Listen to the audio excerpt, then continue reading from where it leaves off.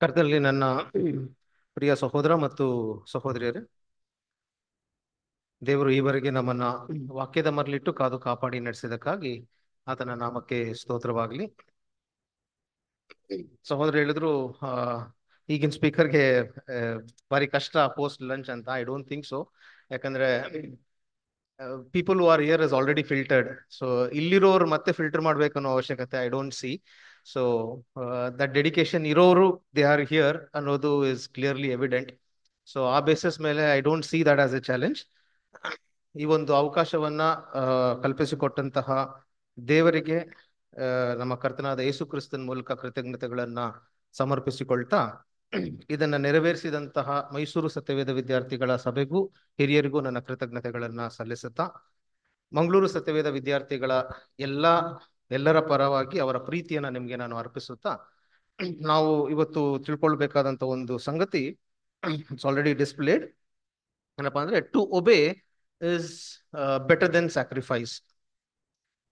ಹಾಗಾದ್ರೆ ಇದು ನಮ್ಗೆ ಚಿರಪರಿಚಿತವಾದಂತ ಒಂದು ವಾಕ್ಯ.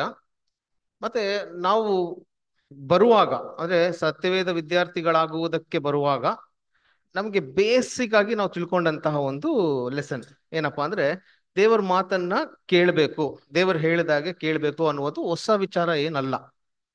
ಆದ್ರೆ ವಾಟ್ ಈಸ್ ಮೋರ್ ಚಾಲೆಂಜಿಂಗ್ ಅಂತ ಹೇಳಿದ್ರೆ, ಈಗ when there is a favourable condition and when there is unfavourable condition, ಪೌಲನ್ ಹೇಳುವ ಹಾಗೆ ಅನುಕೂಲದ ಕಾಲದಲ್ಲಿಯೂ ಅನಾನುಕೂಲದ ಕಾಲದಲ್ಲಿಯೂ ಅಂತ ಹೇಳ್ತಾರೆ. ಈಗ ಎಲ್ಲ ಫೇವರಬಲ್ ಆಗಿರುವಾಗ ನಾವು ನೋಡ್ತೀವಿ ಏನಪ್ಪಾ ಅಂತ ಹೇಳಿದ್ರೆ, to ಒಬೇ is better then sacrifice ಅನ್ನುವಂತ ಮಾತು ನಮಗೆ ಹೋಲಿಕೆ ಆಗತ್ತಾ ಅಂತ ಹೇಳಿದ್ರೆ, ಟು ಸಮ್ ಎಕ್ಸ್ಟೆಂಟ್ ಎಸ್. ಯಾಕೆ ಅಂದ್ರೆ ಎವ್ರಿಥಿಂಗ್ ಇಸ್ ಫೇವರಬಲ್. ನಾವು ದೇವರು ನಮ್ಗೆ ಕೊಟ್ಟಂತಹ ಎಲ್ಲದಕ್ಕೂ ಏನ್ ಮಾಡ್ತೀವಿ ಅಂತ ಹೇಳಿದ್ರೆ, ನಾವು ಕೃತಜ್ಞತೆಗಳನ್ನ ಸಮರ್ಪಿಸ್ಕೊಳ್ತಾ ದೇವ್ರು ಹೇಳ್ದಾಗೆ ನಾವೇನ್ ಮಾಡ್ತೀವಿ ಅಂದ್ರೆ ಕೇಳ್ಕೊಂಡಿರ್ತೀವಿ. ಎಲ್ಲ ಕೊಟ್ಟ ಮೇಲೂ ದೇವರನ್ನೇ ಮರ್ತೋಗುವಂತಹ exception category is a different category. But otherwise normally we are all there. ಅಂದ್ರೆ when everything is in favourable, we are there. Now, when there is unfavorable conditions, is the exception. So unfavourable conditions ಅಂತ ಬರುವಾಗ normally ಏನಾಗತ್ತೆ ಅಂತ ಹೇಳಿದ್ರೆ, ಅವಾಗ ನಾವು ಇನ್ನೂ ದೇವರಿಗೆ ಏನಾಗ್ತೀವಿ ಅಂತ ಹೇಳಿದ್ರೆ ಆಕ್ಚುಲ್ ಆಗಿ ಹತ್ರ ಆಗೋಗ್ತೀವಿ. ಯಾಕಂದ್ರೆ ಅನ್ಫೇವರಬಲ್ ಕಂಡೀಷನ್ ಇದೆ, ಕಷ್ಟ ಇದೆ. ದೇವರ ಹತ್ರ ನಾವೇನ್ ಮಾಡ್ತೀವಿ ಅಂತ ಹೇಳಿದ್ರೆ ಹೆಚ್ಚು ಬೇಡ್ಕೋತೀವಿ, ಹೆಚ್ಚು ಪ್ರಾರ್ಥನೆ ಮಾಡ್ತೀವಿ. So we become little more closer to god in unfavourable condition. ಹಾಗಾದ್ರೆ what is this to ಒಬೇ is better then sacrifice ಅನ್ನೋದು ಎಲ್ಲ ಅಪ್ಲೈ ಆಗತ್ತೆ ನಮ್ಗೆ ಅಂತ ನಾವು ನೋಡುವಾಗ, ನಿಜವಾಗ್ಲೂ ಈ ಒಂದು ವಾಕ್ಯ ನಮ್ಗೆ ಅಪ್ಲೈ ಆಗೋದು ಯಾವಾಗ ಅಂತ ಹೇಳ್ಬೇಕು ಅಂತ ಹೇಳಿದ್ರೆ, ಬೆಳಗ್ಗೆಯಿಂದ ನಾವು ಸಬ್ಜೆಕ್ಟ್ಸ್ಗಳನ್ನ ಕೇಳ್ತಾನೆ ಬಂದ್ವಿ. ಬೆಳಗ್ಗೆ ಡೇವಿಡ್ ಬ್ರದರ್ ಅವರು ನಮ್ಗೆ ಎಕ್ಸ್ಪ್ಲೇನ್ ಮಾಡಿದ್ರು ಏನಪ್ಪಾ ಅಂತ ಹೇಳಿದ್ರೆ, ಏನೋ ಮರ್ಸಿ ಟ್ರಯಮ್ಸ್ ಓವರ್ ಜಡ್ಜ್ಮೆಂಟ್ಸ್ ಅಂತ ಏನ್ ಮಾಡಿದ್ರು ಅಂತ ಹೇಳಿದ್ರೆ ಅವ್ರು ಪಾಠ ಮಾಡಿದ್ರು. ಸೊ ನೀತಿ ಅನ್ನೋದು ಏನಾಗುತ್ತೆ ಅಂತ ಹೇಳಿದ್ರೆ, ನೀತಿ ಪ್ರೀತಿ ಅನ್ನೋದು ಏನಾಗುತ್ತೆ ಅಂತ ಹೇಳಿದ್ರೆ ಒಂದಕ್ಕೊಂದು ಹೊಂದಾಣಿಕೆಯನ್ನ ಹೊಂದ್ಕೊಂಡಿದೆ, ಒಂದಕ್ಕೊಂದು ಮುತ್ತಿಟ್ಕೊಂಡಿವೆ ಅನ್ನುವಂತಹ ರೀತಿಯಲ್ಲಿ ಅವ್ರು ಅದನ್ನ ಎಕ್ಸ್ಪ್ಲೇನ್ ಮಾಡಿದ್ರು. ಸೊ ವಿ ಹ್ಯಾವ್ ಏನೋ we have gone through this, but ಏನೋ going through, to go through something, to grow through something is totally different. We may have gone through it, but have we grown through it is something we have to question. ಹಾಗಾದ್ರೆ ಈ ಎಲ್ಲ ಪಾಠಗಳು ನಮಗೆ ಬೆಳೀತಾ ಬೆಳೀತಾ ನಾವೇನಾಗ್ತೀವಿ ಅಂತ ಹೇಳಿದ್ರೆ, the best tool ಏನಪ್ಪಾ ಅಂತ ಹೇಳಿದ್ರೆ the time. So as time passes of, then this line becomes more important. To obey is better than sacrifice. Okay, ಸಮಯ ಆಗ್ತಾ ಆಗ್ತಾ ನಾವು ಕಾನ್ಸಂಟ್ರೇಟ್ ಆಗಿ ಮಾಡಿಕೊಂಡು ಬಂದಂತಹ ಆ ಸಮಯದಲ್ಲಿ ನಮಗೆ ಇರುವಂತಹ ಅದೇ ಎನರ್ಜಿ, ಅದೇ ಜೋಶ್ ಈಗಲೂ ಇದೆಯಾ? ರಾಜು ಬ್ರದರ್ ಅವ್ರಿಗೆ ಜಸ್ಟ್ ಮಾತಾಡ್ತಾ ಇರುವಾಗ ಹೇಳಿದ್ರು, ಈ ಬ್ರದರ್ ಒಂದ್ಸರಿ ಫೋನ್ ಮಾಡಿ ರಿಮೈಂಡ್ ಮಾಡ್ಬಿಡ್ರಿ ಅಂದ್ರು. ಯಾಕೆ ಅಂತ ಹೇಳಿದ್ರೆ, V tend to forget. It's not about forgetting, it is about taking back. ಅದಕ್ಕೆ ಅವ್ರು ಹೇಳಿದ್ರು, ಬರ್ತೀನಿ ಅಂತ ಹೇಳಿದ್ದಾರೆ, ಬಟ್ ನೀವು ಒಂದ್ಸರಿ ಫೋನ್ ಮಾಡಿ ರಿಮೈಂಡ್ ಮಾಡ್ಬಿಡ್ರಿ ಅಂತ ಹೇಳಿದ್ರು. ಯಾಕಂದ್ರೆ ಆಸ್ ಟೈಮ್ ಪಾಸಸ್ ಆಫ್, ನಾವು ನೋಡ್ತೀವಿ ಏನಪ್ಪಾ ಅಂತ ಹೇಳಿದ್ರೆ, the lot of changes that happens with in us. So ಈಗ ನಮ್ಮ ಪಾಠ ಹೊಸದಾಗಿ ಬೈಬಲ್ ಸ್ಟೂಡೆಂಟ್ ಆದಂತವ್ರಿಗೋ, ಹೊಸದಾಗಿ ದೇವ್ರ ವಾಕ್ಯವನ್ನ ಕೇಳಿದಂತವ್ರಿಗೋ ಅಲ್ಲ. ಆದ್ರೆ ನಾವು ನೋಡ್ಬೇಕಾಗಿರೋದು ಏನಪ್ಪಾ ಅಂತ ಹೇಳಿದ್ರೆ, ಸಮಯ ಕಳೀತಾ ಇದ್ದ ಹಾಗೇನೆ ನಮಗೆ ಬರುವಂತಹ ಈ ಟೆಸ್ಟ್, ಅದನ್ನ ನಾವ್ ಹೆಂಗ್ ಪಾಸ್ ಮಾಡ್ತೀವಿ ಅನ್ನೋದಕ್ಕೆ ಸತ್ಯವೇದದಲ್ಲಿ ಮೂರು ಇನ್ಸಿಡೆಂಟ್ಗಳನ್ನ ಏನ್ ಮಾಡಿದೀನಿ ಅಂತ ಹೇಳಿದ್ರೆ ಆರಿಸ್ಕೊಂಡಿದ್ದೀನಿ. ಅದೇ ನಾವು ತಿಳ್ಕೊಳ್ಳುವಂತಹ ಇವತ್ತಿನ ಒಂದು ಪಾಠ. ಮೂರು ಇನ್ಸಿಡೆಂಟ್ಗಳು ನಮ್ಗೆ ಚಿರಪರಿಚಿತವಾದಂತಹ ಇನ್ಸಿಡೆಂಟ್ಗಳೇ, ಹೊಸತ್ತಾಗಿ ಏನು ಹೇಳ್ತಾ ಇಲ್ಲ. ಆದ್ರೂ ಕೂಡ let us look at it in a sense of the lens of time, so that ಈ ಒಂದು ಸಮಯದಲ್ಲಿ ಸಮಯದ ಅಭಾವ ಇರುವ ಹಾಗೆ, ರಾಜು ಬ್ರದರ್ ಹೇಳಿದ್ರು the time is very less ಅಂತ ಏನ್ ಮಾಡಿದ್ರು ಅಂದ್ರೆ ಹೈಲೈಟ್ ಮಾಡಿದ್ರು. ಯಾವಾಗ ಅಂತ ಹೇಳಿದ್ರೆ ಯಾವಾಗ ಬೇಕಾದ್ರೂ ಆಗ್ಬೋದು ಅಂತ ಹೇಳಿದ್ರು. ಮೊನ್ನೆ I think recently Sunday topic ಅಲ್ಲಿ ಒಂದು ಬ್ರದರ್ ಸಿಂಪಲ್ ಆಗಿ ಮಾತಾಡುವಾಗ ಇನ್ನೊಂದು ತಿಂಗಳಲ್ಲೇ ಅದ್ ಬಂದ್ಬಿಟ್ರೆ ಏನ್ ಮಾಡ್ತೀರಾ ಅಂತ ಕ್ವಶನ್ ಮಾಡಿದ್ರು ಅಂತ ನಾವೆಲ್ಲ ಕುತ್ಕೊಂಡು ಮಾತಾಡ್ತಾ ಇದ್ವಿ. So when there is such kind of an urgency of time and the time is ಎಲಾಪ್ಸ್ಡ್ in our life also, so ಇದೆಲ್ಲವನ್ನ ಇಟ್ಕೊಂಡಾಗ ಈ ವಾಕ್ಯ ನಮ್ಗೆ ಹೇಗೆ ಹೊಂದಾಣಿಕೆ ಆಗತ್ತೆ ಅನ್ನೋದನ್ನೇ ನಾವು ತಿಳ್ಕೊಳ್ಬೇಕಾದಂತ ಒಂದು ವಿಚಾರ. I taken a simple example. ಯಾರಪ್ಪ ಅಂತ ಹೇಳಿದ್ರೆ, ಈ ವಾಚನ ಕೇಳಿದ ಟೈಮ್ ಅಂತ ಹೇಳುವಾಗ್ಲೇನೆ ನಮ್ಗೆ ಗೊತ್ತಾಗುತ್ತೆ ಯಾವ ಎಕ್ಸಾಂಪಲ್ ತಗೊಂಡಿದ್ದೀನಿ ಅಂತ ಹೇಳಿದ್ರೆ Abraham and Sara. So Abraham ಮತ್ತೆ ಸಾರಾಳ ವಿಚಾರದಲ್ಲಿ ನಾವು ಹೊಸದಾಗಿ ಏನ್ ಮಾಡ್ತಾ ಇಲ್ಲ ಅಂತ ಹೇಳಿದ್ರೆ ಏನು ಹೇಳ್ತಾ ಇಲ್ಲ. ಇವರಿಬ್ಬರಿಗೆ ದೇವರು ಅಬ್ರಹಾಮನನ್ನ ಕರೆದಾಗ ಎಷ್ಟು ಪ್ರಾಯ ಆಗಿತ್ತು ಅಬ್ರಹಾಮನ್ಗೆ? ದೇವರು ಅಬ್ರಾಹ್ಮನನ್ನ ಫಸ್ಟ್ ಕರೆಯುವಾಗ ಅವನ ಪ್ರಾಯ ಎಷ್ಟಿತ್ತು? 75 years. ರಾಜು ಬ್ರದರ್ ಅವಾಗ ಹೇಳ್ತಾರ ಹಾಗಾದ್ರೆ ಬೈಬಲ್ ಓದಿದ್ದೀರಾ ಕ್ವಶನ್ ಕರೆಕ್ಟ್ ಆನ್ಸರ್ ಮಾಡಿದ್ರೆ ಅಂತ. So I think I also adopted to the same mode. So 75 years ಅಲ್ಲಿ ದೇವರು ಅಬ್ರಹಾಮನ್ ಏನ್ ಮಾಡ್ತಾರೆ ಅಂದ್ರೆ ಅಬ್ರಹಾಮನ್ಗೆ 75 ಅಂದಾಗ ಸಾರಳಿಗೆ ಎಷ್ಟಿತ್ತು? 65 years. ಕರೆಕ್ಟ್ ಅಲ್ವಾ? So ಅಬ್ರಹಾಮನ್ಗೆ 75, Sara was 65 when god called them, and he called them at a specific term he used. ಆದಿಕಾಂಡ 12ನೇ ಅಧ್ಯಾಯ 7ನೇ ವಚನ.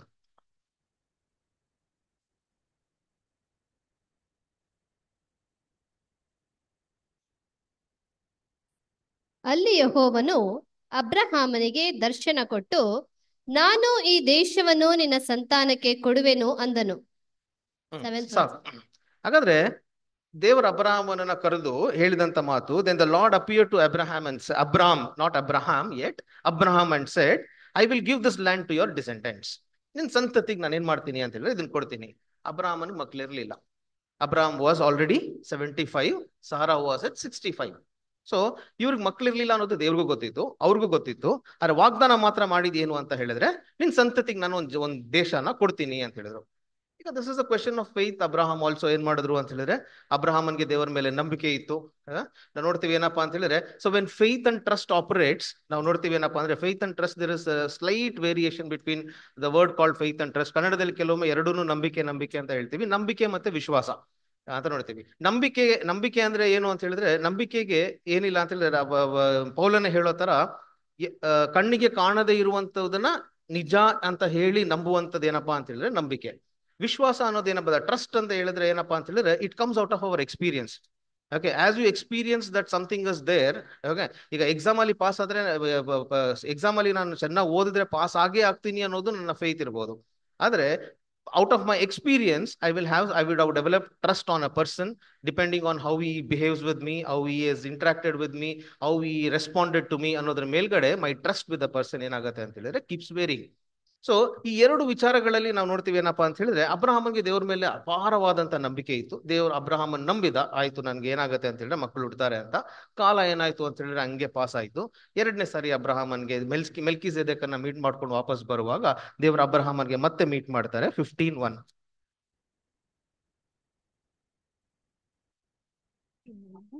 ಈ ಸಂಗತಿಗಳು ನಡೆದ ಮೇಲೆ ಅಬ್ರಹಾಮನಿಗೆ ದರ್ಶನದಲ್ಲಿ ಯೆಹೋವನ ವಾಕ್ಯ ಉಂಟಾಯಿತು. ಏನೆಂದರೆ, ಅಬ್ರಹಾಮನೇ, ಭಯಪಡಬೇಡ, ನಾನು ನಿನಗೆ ಗುರಾಣಿಯಾಗಿದ್ದೇನೆ, ನಿನಗೋಸ್ಕರ ಅತ್ಯಧಿಕ ಬಹುಮಾನವು ಇಟ್ಟದೆ ಎಂಬುದೇ. ಹಾಗಾದ್ರೆ ದೇವ್ರು ಹೇಳ್ತಾರೆ I will be A shield for you ಅಂತ ಹೇಳ್ದ. ಕೆಲವು ಟ್ರಾನ್ಸ್ಲೇಷನ್ ಕೆಲವು ತರ ಹೇಳ್ತಾರೆ, ಬಟ್ ಕೆಲವು ಟ್ರಾನ್ಸ್ಲೇಷನ್ ಹೇಳ್ತಾರೆ I will be A shield for you. ಇದು ದೇವರು ಅವ್ರಿಗೆ ಅಬ್ರಹಾಮನ್ಗೆ ಪ್ರಾಮಿಸ್ ಮಾಡ್ತಾ ಇರೋದು. ಅಬ್ರಹಾಮನ್ ಈಗ ಏನ್ ರೆಸ್ಪಾಂಡ್ ಮಾಡ್ತಾನೆ? ಆಯ್ತು ದೇವರೇ, you are going to B A shield for me, you are going to give me great reward ಅಂತ ಏನ್ ಮಾಡ್ತಾನೆ ಅಂತ ಹೇಳಿದ್ರೆ, ಅಬ್ರಹಾಮನು ಹಾಗೆ ರೆಸ್ಪಾಂಡ್ ಮಾಡಿದ್ನಾ ಅಂತ ಹೇಳುವಾಗ ಇಮಿಡಿಯೇಟ್ಲಿ ಅಬ್ರಹಾಮ್ ಏನಾಗ್ತಾರೆ ಅಂತ ಹೇಳಿದ್ರೆ, because there is a time that is past, now Abraham have to talk to god and say what he really feels like. Now Abraham opens up and says, ಅದಕ್ಕೆ ಅಬ್ರಹಾಮನು, ಕರ್ತನಾದ ಯೆಹೋವನೇ, ನನಗೆ ಏನು ಕೊಟ್ಟರೇನು? ನಾನು ಸಂತಾನವಿಲ್ಲದವನಾಗಿ ಹೋಗುವೆನಾದ್ದರಿಂದ ನನ್ನ ಆಸ್ತಿಯೆಲ್ಲ ದಮಸ್ಕದ ಎಲಿಯೇಸರನ ಪಾಲಾಗುವುದಲ್ಲ ಅಂದನು. ಏನ್ ಬ್ಲೆಸಿಂಗ್ ಕೊಟ್ರೆ ಏನ್ ದೇವ್ರೆ, ನನ್ನ ಆಸ್ತಿ ಎಲ್ಲ ಯಾರು ಕೊಟ್ಟೋಗತ್ತೆ? ಎಲಿಯೇಸರ್ ಕೊಟ್ಟೋಗತ್ತಲ್ಲ, ನನ್ಗೆ ಅಂತ ಏನಿಲ್ಲ ಅಂತ ಹೇಳಿದ್ರೆ ಸಂತಾನ ಇಲ್ಲ ಹೇಳ್ತಾನೆ. ಇದು ಅಬ್ರಾಹಮಲ್ಲಿ ಇದ್ದಂತ ಡಿಸ್ಫೈತ್ ಅಥವಾ ಫೇತ್ ಕಡಿಮೆ ಆಯ್ತು ಅಂತ ಹೇಳ್ತಾ ಇರೋದಲ್ಲ. But as time passes there are so many changes that happens within us. ಯಾಕಂದ್ರೆ ಸಮಯ ದಿನೇ ದಿನೇ ಏನಾಗ್ತೀವಿ ಅಂತ ಹೇಳಿದ್ರೆ ನಾವು ನಂಬಿಕೆಯಲ್ಲಿ ಬೆಳಿಬೇಕು ಅಂತ ಹೇಳ್ತೀವಿ. But when the testing of the time happens, ಯಾರಿಗಾದ್ರೂ ಏನಂತ ಹೇಳಿದ್ರೆ ಇವತ್ತಿನ ಪಾಠ ಲೋಕಕ್ಕಲ್ಲ, ಬೇರೆ ಯಾರಿಗೂ ಅಲ್ಲ, ಈ ಸತ್ಯವೇದವನ್ನ ವರ್ಷಾನುಗಟ್ಲೆ ಓದ್ತಾ ಇರುವಂತಹ ನಮಗೆ as the time passes what kind of a comfort zone R V entering in to. ಹಾಗಾದ್ರೆ ಸೊ ದೇವ್ರ ಅಬ್ರಾಹ್ಮನ್ ಹೇಳ್ತಾನೆ, ದೇವ್ರೆ ಏನ್ ಪ್ರಯೋಜನ ಅಂತ ಹೇಳುವಾಗ ದೇವರು ಪುನಃ ವಾಗ್ದಾನ ಮಾಡ್ತಾರೆ. ಓದ್ಬಿಟ್ಟು ತಿರುಗಿ ಅಬ್ರಹಾಮನು, ನೀನು ನನಗೆ ಸಂತಾನ ಕೊಡಲಿಲ್ಲವಾದ್ದರಿಂದ ನನ್ನ ಮನೆಯಲ್ಲಿ ಹುಟ್ಟಿದವನೇ ನನಗೆ ಬಾಧ್ಯಸ್ಥನಾಗಬೇಕಾಯಿತು ಎಂದು ಹೇಳಲು, ಯೆಹೋವನು ಅವನ ಸಂಗಡ ಮಾತಾಡಿ, ಇವನು ನಿನಗೆ ಬಾಧ್ಯಸ್ಥನಾಗುವುದಿಲ್ಲ, ನಿನ್ನ ಹೊಟ್ಟೆಯಲ್ಲೇ ಹುಟ್ಟುವವನು ನಿನಗೆ ಬಾಧ್ಯಸ್ಥನಾಗುವನು ಎಂದು ಹೇಳಿ ಅವನನ್ನು ಹೊರಗೆ ಕರೆತಂದು ಆಕಾಶದ ಕಡೆಗೆ ನೋಡು. ಸಾಕು. ಹಾಗಾದ್ರೆ ಅಲ್ಲಿ ಹೇಳ್ತಾರೆ ಏನಪ್ಪಾ ಅಂತ ಹೇಳಿದ್ರೆ, ನಿನ್ನ ಹೊಟ್ಟೆಯಲ್ಲಿ ಹುಟ್ಟಿದವನೇ ನಿನಗೆ ಬಾಧ್ಯಸ್ಥನು. ಕೆಲವು ಟ್ರಾನ್ಸ್ಲೇಷನ್ ಹೇಳ್ತಾರೆ, the but one who will come from your own body is the one ನಿನ್ನ ಮಗ, ಆತನೇ ನಿನ್ಗೇನಾಗ್ತಾನೆ ಅಂತ ಹೇಳಿದ್ರೆ ವಾರಸುದಾರನಾಗ್ತಾನೆ. ಇದು ದೇವರು ಅಬ್ರಾಹ್ಮನ್ಗೆ ಕೊಟ್ಟಂತಹ ಕ್ಲಿಯರ್ ಪ್ರಾಮಿಸ್. ಹಾಗಾದ್ರೆ ಸೊ ಈ ಪ್ರಾಮಿಸ್ ಅನ್ನ ದೇವರು ಅಬ್ರಾಹ್ಮನ್ಗೆ ಕೊಟ್ಟ ಮೇಲೆ ಆತನ ಅದನ್ನೇ ಏನ್ ಮಾಡ್ತೀವಿ ಅಂತ ಹೇಳಿದ್ರೆ ನಂಬೇಕಾಗಿತ್ತು ಅಬ್ರಾಹ್ಮನು, ಅದರಲ್ಲೇ ಜೀವಿಸ್ಬೇಕಾಗಿತ್ತು. ಇದೇ ಕ್ವೆಶನ್ ನಾವು ಕೇಳ್ಕೊಂಡ್ರೆ ಈಗ ದೇವರು ಈಗ ಹೇಳ್ತೀವಿ ಏನಪ್ಪಾ ಅಂತ ಹೇಳಿದ್ರೆ, ಇದೊಂದು ವಚನ ಮಾತ್ರ ಓದ್ಬಿಡಿ, ಯೆಶಾಯ 26:3 ವಚನ.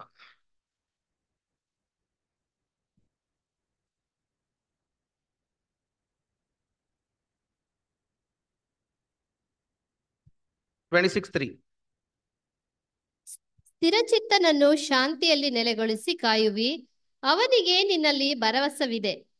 ಹಾಗಾದ್ರೆ thou will keep him in perfect peace ಯಾರು ಹೇಳಿರೋದು? ನಮ್ಗೆ ಹೇಳಿರೋದು ಮಾತಲ್ವಾ? ಹಾಗಾದ್ರೆ ಇದು ದೇವ್ರು ನಮ್ಗೆ ಕೊಟ್ಟಿರುವಂತ ವಾಗ್ದಾನನ ಅಲ್ವಾ?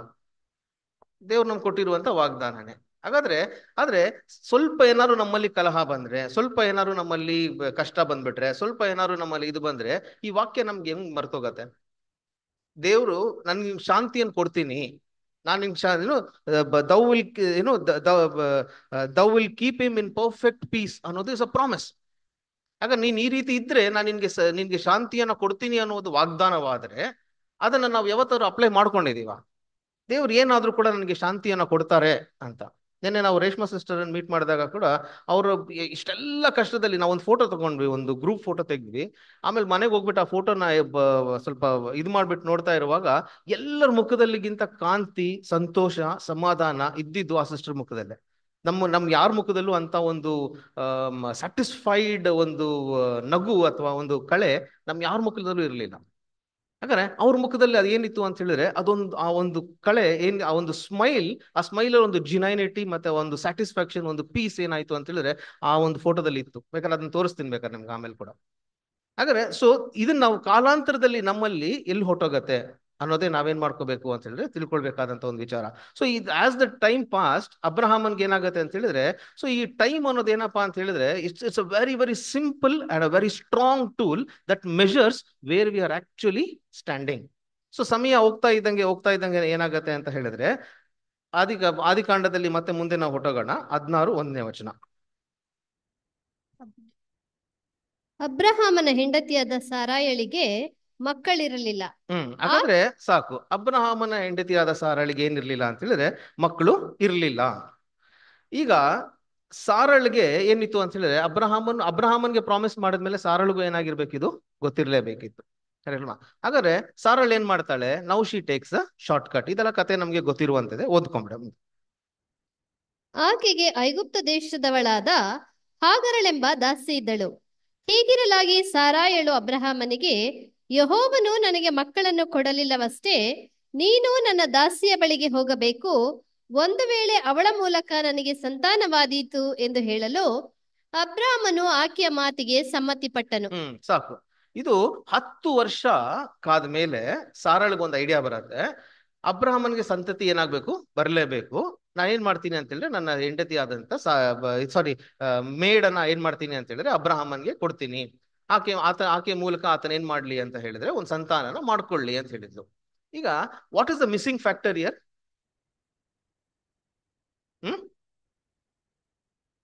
ಅವರಿಬ್ರು ಏನ್ ಮಾಡ್ಲಿಲ್ಲ, ದೇವ್ರ ಹತ್ರ ಹೋಗ್ಬಿಟ್ಟು, ದೇವ್ರೆ ನಾವ್ ಈ ತರ ಒಂದು ಆಲ್ಟರ್ನೇಟ್ ತಗೋತಾ ಇದ್ದೀವಿ, ಅದರಿಂದ ಕ್ಯಾನ್ ವಿ ಡೂ ಇಟ್ ಅಂತ neither Abraham went and prayed god, ನಾರ್ Sara went and prayed god, neither did they together went and asked god.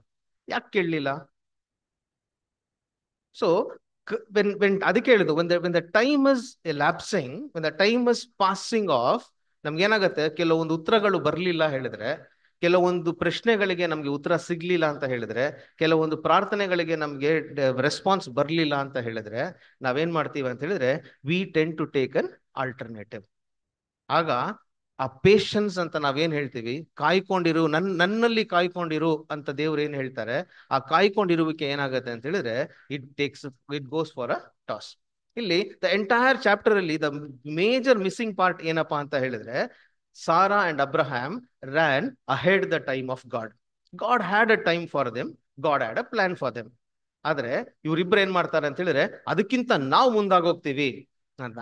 ದೇವ್ರು ಏನ್ ಮಾಡ್ಲಿಲ್ಲ ಅಂತ ಹೇಳಿದ್ರೆ, ಸ್ಟಾಪ್ ಮಾಡ್ಲಿಲ್ಲ. ಒಂದು ಕಮೆಂಟೇಟರ್ ಬರೀತಾರೆ ಏನಪ್ಪಾ ಅಂತ ಹೇಳಿದ್ರೆ, if this was not God's plan, ಹಾಗೆ ಹಾಗರಲ್ಲಿ ಹುಟ್ಟಿದಂತ ಮಗು ಮಗಳಾಗೂ ಕೂಡ ಇರ್ಬೋದಾಗಿತ್ತು. ಆದ್ರೆ ಅಲ್ಲಿ ಕೂಡ ಮಗನೇ ಏನಾದ, ಹುಟ್ಟದ. ಕರೆಕ್ಟ್ ಅಲ್ವಾ? That's a different ball game all together. ನಾವು ಅದನ್ನು ಬೇರೆ ತರ ಅನಲೈಸ್ ಮಾಡ್ಕೊಂಡು ಹೋಗ್ಬೋದು. ಆದ್ರೆ ಇಲ್ಲಿ ಇವರಿಬ್ರು ಈ ಡಿಸಿಷನ್ ಅನ್ನ ತನ್ನ ಕೈಗೆ ತಗೊಂಡಿದ್ದು ಏನಕ್ಕೆ ಅಂತ ನೋಡ್ಬೇಕು ಅಂತ ಹೇಳಿದ್ರೆ, ದೇವ್ರು ಹೇಳಿದ್ದು ಏನಪ್ಪಾ ಅಂತ ಹೇಳಿದ್ರೆ, ನಾನು ಕೊಡ್ತೀನಿ, ನಿನ್ಗೆ ವೆಯ್ಟ್ ಮಾಡು. ಇದೇನೆ ನಮಗೂ ಇರೋದು. ದೇವ್ರು ಒಂದು ವಿಚಾರನ ನಮ್ಮ ಹತ್ರ ಮಾಡಿಸ್ತಾರೆ ಅಂತ ಹೇಳಿದ್ರೆ, ವೆಯ್ಟ್ ಅಂತ is the work that god gives us ಅಂತ ಹೇಳಿದ್ರೆ, hour job is just to wait. There is no alternative. Alternate ತಗೊಂಡ್ರೆ ಏನಾಗತ್ತೆ ಅನ್ನೋದನ್ನ ನಾವು ನೋಡ್ಬೇಕು ಅಂತ ಹೇಳಿದ್ರೆ, ಮುಂದೆ ಏನಾಯ್ತು ಅನ್ನೋದನ್ನ ನಾವು ಅಲ್ಲೇ ನೋಡ್ಬಿಡೋಣ. ಮುಂದೆ ಏನಾಯ್ತು ನೋಡ್ಬಿಡಿ. 16:4 ವಚನ. ಅವನು ಹಾಗರಳನ್ನು ಕೂಡಲು ಬಸುರಾದಳು. ತಾನು ಬಸುರಾದೆನೆಂದು ತಿಳಿದುಕೊಂಡಾಗ ಅವಳು ಯಜಮಾನಿಯನ್ನು ತಾತ್ಸಾರ ಮಾಡಿದಳು. ಆಗ ಸಾರಾಯಳು ಅಬ್ರಹಾಮನಿಗೆ, ನನ್ನ ಗೋಳು ನಿನಗೆ ತಗಲಲಿ, ನನ್ನ ದಾಸಿಯನ್ನು ನಿನಗೆ ಹೆಂಡತಿಯಾಗಿ ಒಪ್ಪಿಸಿದೆನಷ್ಟೇ. ಅವಳು ತಾನು ಬಸುರಾದೆನೆಂದು ತಿಳಿದು ನನ್ನನ್ನು ತಾತ್ಸಾರ ಮಾಡುತ್ತಾಳೆ. ನಿನಗೂ ನನಗೂ ಯೆಹೋವನೇ ನ್ಯಾಯ ತೀರಿಸಲಿ ಎಂದು ಹೇಳಲು, ಸಾಕು. ಏನ್ ಹೇಳ್ತಾ ಇದಾರೆ ಸಾರಾ ಈಗ? ಇದನ್ನ ಬೇರೆ ಟ್ರಾನ್ಸ್ಲೇಷನ್ ಅಲ್ಲಿ ಓದ್ಬಿಡ್ತೀನಿ ನೋಡಿ, ಹೆಂಗ್ ಹೇಳ್ತಾಳೆ ಅಂತ ಹೇಳಿದ್ರೆ, then Sara said to Abraham, this is all your fault. ಇದೆಲ್ಲ ನಿಂದೇ ತಪ್ಪು. ಅಬ್ರಾಹ್ಮನ್ ಏನ್ ಮಾಡದ? ಈ ಡಿಸಿಷನ್ ತಗೊಂಡಾಗ ಇಬ್ರು ಸಾರಲ್ಲೂ ಹೇಳಿದ್ರು, ಅಬ್ರಾಹ್ಮನು ಸಮ್ಮತಿಸಿದ ಅಂತ ಇದೆ. The missing factor was they did not ask god. ಈಗ ಕಲಹ ಬಂದಿದ್ ಇವರಿಬ್ಬರಲ್ಲಿ. Sara says, this is all your fault. I put my servant in to your arms, but now that she is pregnant, she treats me with contempt. The lord will show whose wrong, you are me. ದೇವ್ರು ತೋರಿಸ್ಕೊಡ್ತಾರೆ, ದೇವರೇ ನಿನಗೆ ನನಗೆ ಮುಯಿ ತೀರಿಸ್ಲಿ, ನ್ಯಾಯ ತೀರಿಸ್ಲಿ ಅಂತ ಹೇಳ್ತಾರಲ್ಲ ಕೆಲವು translation ಅಲ್ಲಿ. ಈಗ ದೇವರೇ ಡಿಸೈಡ್ ಮಾಡ್ಲಿ ಯಾರ್ದು ತಪ್ಪು ಅಂತ, ನಿಂದ ನಂದ. ಈ ಕಲಹಕ್ಕೆ ಕಾರಣ ಏನು ಅಂತ ಹೇಳಿದ್ರೆ, ಅವರು ದೇವರು ಕಾಯಿರಿ ಅಂತ ಹೇಳಿದನ್ನ ಅವರು ತಮ್ಮ ಕೈನಲ್ಲಿ ತಗೊಂಡದ್ದು. ಇಲ್ಲಿಗೆ ಮುಗ್ದೋಯ್ತಾ ಕತೆ ಅಂತ ಹೇಳ್ಬೇಕು ಅಂತ ಹೇಳಿದ್ರೆ, ಮುಂದೆ ಓದ್ಬಿಡಿ. ನಿನ್ನ ದಾಸಿಯು ನಿನ್ನ ಕೈಯಲ್ಲೇ ಇದ್ದಾಳೆ. ಅಬ್ರಹಾಂ ರಿಪ್ಲೈಸ್ ಏನಪ್ಪಾ ಅಂದ್ರೆ, ನಿನ್ ದಾಸಿಯು ನಿನ್ ಕೈಯಲ್ಲೇ ಇದ್ದಾಳೆ, ಮನಸ್ಸು ಬಂದಂತೆ ಮಾಡು ಅಂದನು. ಅಬ್ರಹಾಂ ಕೂಡ ಏನ್ ಮಾಡ್ತಾನೆ ಅಂತ ಹೇಳಿದ್ರೆ, ಬಹಳ ಜಾಗರೂಕತೆಯಿಂದ ಆನ್ಸರ್ ಕೊಟ್ಬಿಡ್ತಾನೆ. ಏನಪ್ಪಾ ಅಂದ್ರೆ, Abraham replied, look, she is your servant. Okay, deal with her as you said, deem fit, see fit. ನೀನ್ ಹೆಂಗಿದ್ಯೋ ಏನ್ ಮಾಡು ಅಂತ ಹೇಳಿದ್ರೆ ಹಂಗೆ ನೀನ್ ಡೀಲ್ ಮಾಡು ಅಂದಾಗ, ಸಾರಾ ಏನ್ ಮಾಡ್ಬೇಕಾಗಿತ್ತು?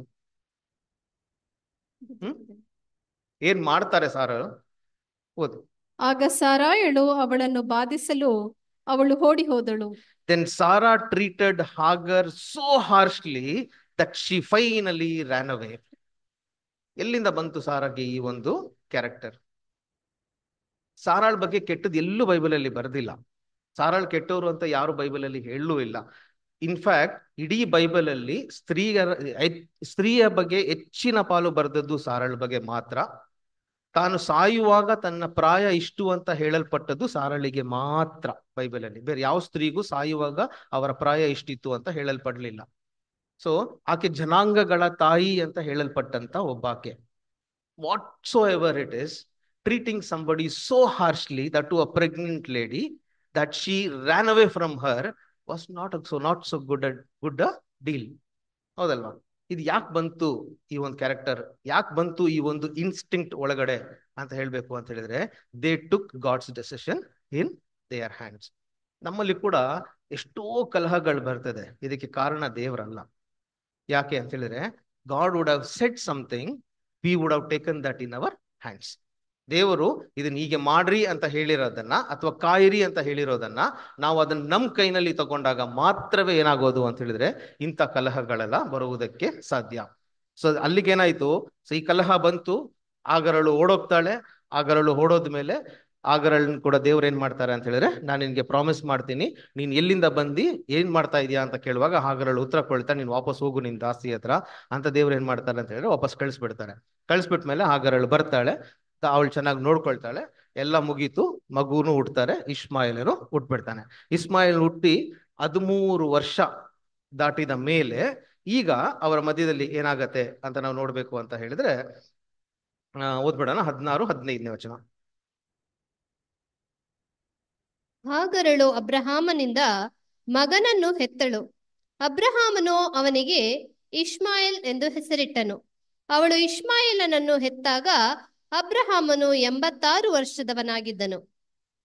ಹಾಗಾದ್ರೆ ಸೊ ಇದು ಇಷ್ಮಾಯೇಲನ್ ಹುಟ್ಟಿ ಇಷ್ಮಾಯೇಲನಿಗೆ 13 ವರ್ಷ ಏನಾಗೋಯ್ತು, ದಾಟ್ತು. ಅಲ್ಲಿ ತನಕ ಅಬ್ರಹಾಮನ ಹತ್ರ ದೇವ್ರು ಏನ್ ಮಾಡ್ಲಿಲ್ಲ ಅಂತ ಹೇಳಿದ್ರೆ ಮಾತಾಡ್ಲೇ ಇಲ್ಲ, ಸೈಲೆಂಟ್ ಆಗಿದ್ದಾರೆ. 13 ಇಯರ್ಸ್ ಹುಡುಗ ಬೆಳೆದಿದ್ದಾನೆ ಇಷ್ಮಾಯೇಲು. ಅಬ್ರಹಾಮನು ಇದ್ದಾರೆ, ಸಾರಳು ಇದ್ದಾರೆ ಅಂತ ಹೇಳಿದ್ರೆ, ಕಾಲಾಂತರದಲ್ಲಿ ಅಬ್ರಹಾಮ್ ಆಗ್ಲಿ ಸಾರಳಾಗ್ಲಿ ಏನ್ ಅನ್ಕೊಂಡಿರ್ಬೋದು ಅಂತ ಹೇಳಿದ್ರೆ, ನಾವು ತಗೊಂಡಿದ್ದ ಡಿಸಿಷನ್ ಕರೆಕ್ಟೇ. ಯಾಕಂದ್ರೆ 13 ವರ್ಷ ಏನಾಯ್ತು, ದೇವ್ರ ನಮ್ಮ ಹತ್ರ ಮಾತಾಡ್ಲೇ ಇಲ್ಲ. ಇಷ್ಮಾಯೇಲನ್ ಇದ್ದಾನೆ, ಇಷ್ಮಾಯೇಲ್ ಆಲ್ರೆಡಿ ದೊಡ್ಡದಾಗಿ ಬೆಳೆದ್ಬಿಟ್ಟ, 13 ವರ್ಷ ಆಗೋಗಿದೆ ಅವನಿಗೆ ಅಂತ ಹೇಳುವಾಗ, 13 ವರ್ಷ ಆದ ಮೇಲೆ ದೇವರು ಪುನಃ ಅಬ್ರಹಾಮನನ್ನ ಕರೆದು ಏನ್ ಮಾಡ್ತಾರೆ ಅಂತ ಹೇಳಿದ್ರೆ, ಅಬ್ರಹಾಮನೇ ನಾನು ನಿನ್ಗೊಂದು ಮಗನನ್ನ ಕೊಡ್ತೀನಿ ಅಂದಾಗ ಅಬ್ರಹಾಮನ್ ಹೆಂಗ್ ರೆಸ್ಪಾಂಡ್ ಮಾಡ್ತಾನೆ? ಏನ್ ಮಾಡ್ತಾರೆ ಅಬ್ರಹಾಮನು? ಓದ್ಬಿಡೋಣ 17:1. ಅಬ್ರಹಾಮನು 99 ವರ್ಷದವನಾದಾಗ ಯೆಹೋವನು ಅವನಿಗೆ ದರ್ಶನ ಕೊಟ್ಟು, ನಾನು ಸರ್ವಶಕ್ತನಾದ ದೇವರು, ನನಗೆ ನಡಕೊಂಡು ದೋಷವಿಲ್ಲದವನಾಗಿರು, ನಾನು ನಿನ್ನ ಸಂಗಡ ಒಡಂಬಡಿಕೆ ಮಾಡಿಕೊಳ್ಳುತ್ತೇನೆ, ಅತ್ಯಧಿಕವಾದ ಸಂತತಿಯನ್ನು ಕೊಡುವೆನು ಅಂದನು. ಅಬ್ರಹಾಮನು ಅಡ್ಡ ಬೀಳಲು ದೇವರು ಅವನ ಸಂಗಡ ಮಾತಾಡಿ, ನಾನಂತೂ ನಿನಗೆ ವಾಗ್ದಾನ ಮಾಡುತ್ತೇನೆ, ಏನೆಂದರೆ ನೀನು ಅನೇಕ ಜನಾಂಗಗಳಿಗೆ ಮೂಲಪುರುಷನಾಗುವಿ. ಸಾಕು, ನೀನು ಅನೇಕ ಜನಾಂಗಗಳಿಗೆ ಏನಾಗ್ತೀಯಾ ಅಂತ ಹೇಳಿದ್ರೆ ಪುನಃ ಮೂಲ ಪುರುಷನಾಗ್ತೀಯಾ. ಈಗ ದೇವ್ರು ಏನ್ ಮಾಡ್ತಾರೆ ಅಂತ ಹೇಳಿದ್ರೆ, ಇಬ್ಬರ ಹೆಸರನ್ನು ಏನ್ ಮಾಡ್ಬಿಡ್ತಾರೆ, ಚೇಂಜ್ ಮಾಡ್ಬಿಡ್ತಾರೆ. ಇನ್ಮೇಲೆ ನೀನ್ ಏನಾಗಲ್ಲ ಅಂತ ಹೇಳಿದ್ರೆ ಅಬ್ರಹಾಮ, ನೀನ್ ಅಬ್ರಾಮ ಅನ್ಸ್ಕೊಳ್ಳಲ್ಲ, Abraham ಅನ್ಕೊಳ್ತೀಯ. Not as the high father, you'll be father of Nations ಅಂತ ಏನ್ ಮಾಡ್ತಾರೆ ಅಂತ ಹೇಳ್ಬಿಡ್ತಾರೆ. ಸಾರಳಿಗೆ ನೀನು ಸಾರಾಯಳ್ ಆಗಲ್ಲ, you will be Sara, I ತೆಗ್ಬಿಟ್ಟು H ಅಂತ ಹಾಕ್ಬಿಡ್ತಾರೆ. ಪ್ರಿನ್ಸಸ್ ಅಂತ ಹೇಳುವಂತ ಪ್ರಿನ್ಸಸ್ ಆಫ್ ನೇಷನ್ ಅಂತ ಏನ್ ಮಾಡ್ತಾರೆ ಅಂತ ಹೇಳಿದ್ರೆ ಹೆಸರುಗಳನ್ನ ಚೇಂಜ್ ಮಾಡ್ಬಿಡ್ತಾರೆ. ಇದೆಲ್ಲ ನಮ್ಗೆ ಚಿರಪರಿಚಿತವಾದಂತ ಪಾಠ. ಸೊ ಇದೆಲ್ಲ ಹೇಳಿದ ನಂತರ ಅಬ್ರಹಾಮನಿಗೆ ನಿನ್ಗೊಂದ್ ಮಗ ಈಗ ಹುಟ್ಟತಾನೆ ಅಂತ ಹೇಳುವಾಗ 17-16. ನಾನು ಆಕೆಯನ್ನು ಆಶೀರ್ವದಿಸಿ ಆಕೆಯಲ್ಲಿ ನಿನಗೆ ಮಗನನ್ನು ಕೊಡುವೆನು. ನಾನು ಆಕೆಯನ್ನು ಆಶೀರ್ವದಿಸಿದ್ದರಿಂದ ಆಕೆಯಿಂದ ಅನೇಕ ಜನಾಂಗಗಳು ಅರಸರು ಉತ್ಪತ್ತಿಯಾಗುವರು ಎಂದು ಹೇಳಲು ಅಬ್ರಹಾಮನು ಅಡ್ಡ ಬಿದ್ದು ನಕ್ಕು. ಸಾಕು, ಅಬ್ರಹಾಮನು ಅಡ್ಡ ಬಿದ್ದು ನಕ್ಕು ಏನ್ ಹೇಳ್ತಾನೆ? 100 ವರ್ಷ I become a father at this age of 100. ಹಾಗಾದ್ರೆ ಸೊ ಇಲ್ಲಿ again we are not trying to find any ಅನ್ಫೇತ್ಫುಲ್ನೆಸ್ in Abraham. ಆದ್ರೆ ಅಬ್ರಹಾಮನಿಗೆ ತನ್ನ ಪ್ರಾಯ, ತನ್ನ ದೇಹದ ಪರಿಸ್ಥಿತಿ, ತನ್ನ ಒಂದು ಇದು ಎಲ್ಲ ಗೊತ್ತಿರೋದ್ರಿಂದ ಏನ್ ಹೇಳ್ತಾನೆ ಅಂದ್ರೆ, ಬಟ್ ಈ laughed to himself in disbelief ಅಂತಾನೆ ನ್ಯೂ ಲಿಟರಲ್ ಟ್ರಾನ್ಸ್ಲೇಷನ್ ಅಲ್ಲಿ ಹಂಗೆ ಹಾಕಿದ್ದಾರೆ. ಈ laughed to himself in disbelief that I get a child at the age of 100. ಹಾಗಾದ್ರೆ ಸೊ ನಂಬಿಕೆಗೆ ಮೂಲ ಪುರುಷನಾದಂತ ಅಬ್ರಹಾಮನೇ ಏನಾಗ್ಬೇಕಾಗಿತ್ತು? ಯಾಕೆ ಇಷ್ಟೆಲ್ಲ ನಾವು ಗೊತ್ತಿರೋ ಪಾಠನೇ ಯಾಕೆ ಮತ್ತೆ ಮೆಲ್ಕಾಗ್ತಾ ಇದೀವಿ ಅಂತ ಹೇಳ್ಬೇಕು ಅಂತ ಹೇಳಿದ್ರೆ, ಅಬ್ರಹಾಮನು ನಂಬಿಕೆಗೆ ಮೂಲ ಪುರುಷನಾದದ್ದು ನಾಟ್ ಜಸ್ಟ್ ಲೈಕ್ ದಟ್. ಯಾಕಂದ್ರೆ they had to really grow in faith. ಅದು ಎಷ್ಟು ಆಯ್ತು ಅಂತ ಹೇಳಿದ್ರೆ, ಅಬ್ರಹಾಮನಿಗೆ 24 ವರ್ಷಗಳ ಕಾಲದ ಒಂದು ಕಂಟಿನ್ಯೂಸ್ ವೇಟಿಂಗ್ ದೇವ್ರು ಏನ್ ಮಾಡಿದ್ರು ಅಂತ ಹೇಳಿದ್ರೆ ಕೊಟ್ರು. ಆ 24 ವರ್ಷ 25 ವರ್ಷ ಆಲ್ಮೋಸ್ಟ್ 25 years ಆತನು ವೆಯ್ಟ್ ಮಾಡಿ ಅನಂತರದಲ್ಲಿ ಆತನಿಗೆ ಮಗು ಹುಟ್ಟುವಾಗ ಏನಾಯ್ತು ಅಂತ ಹೇಳಿ ಅಬ್ರಹಾಮನು ನಿಜವಾಗ್ಲೂ ಕಲಿಬೇಕಾದಂತ ಪಾಠನ ಆಗ್ಲೇ ಏನಾಗಿದ್ದು ಅಂತ ಹೇಳಿ ಕಲ್ತ್ಕೊಂಡಿದ್ದು. ಮೂಲ ಪುರುಷನು ನಂಬಿಕೆಗೆ ಮೂಲ ಪುರುಷನು ಅಂತ ಒಂದು ಟೈಟಲ್, ಗಾಡ್ಸ್ ಫ್ರೆಂಡ್ ಅನ್ನೋ ಟೈಟಲ್ ಜಸ್ಟ್ ಆಗಿ ದೇವ್ರು ಏನ್ ಮಾಡ್ಲಿಲ್ಲ ಅಂತ ಹೇಳಿದ್ರೆ ಒಬ್ಬನ್ ಕೊಡ್ಲಿಲ್ಲ. ಹಾಗಾದ್ರೆ ಅಬ್ರಾಹ್ಮನಲ್ಲಿ ಇಷ್ಟೆಲ್ಲ ಏನಾಗ್ಬೇಕಾಗಿತ್ತು ಆಗ್ಬೇಕಾದ್ರೆ ನಮ್ಮಲ್ಲಿ ಕೂಡ ಏನಾಗುತ್ತೆ ಅಂತ ಹೇಳಿದ್ರೆ ಆಫ್ಟರ್ ಸರ್ಟನ್ ಟೈಮ್ ನಾವೇನ್ ಮಾಡ್ತೀವಿ ಅಂದ್ರೆ ಎಷ್ಟೋ ವಿಚಾರಗಳು ಏನ್ ಮಾಡ್ತೀವಿ, take it for granted.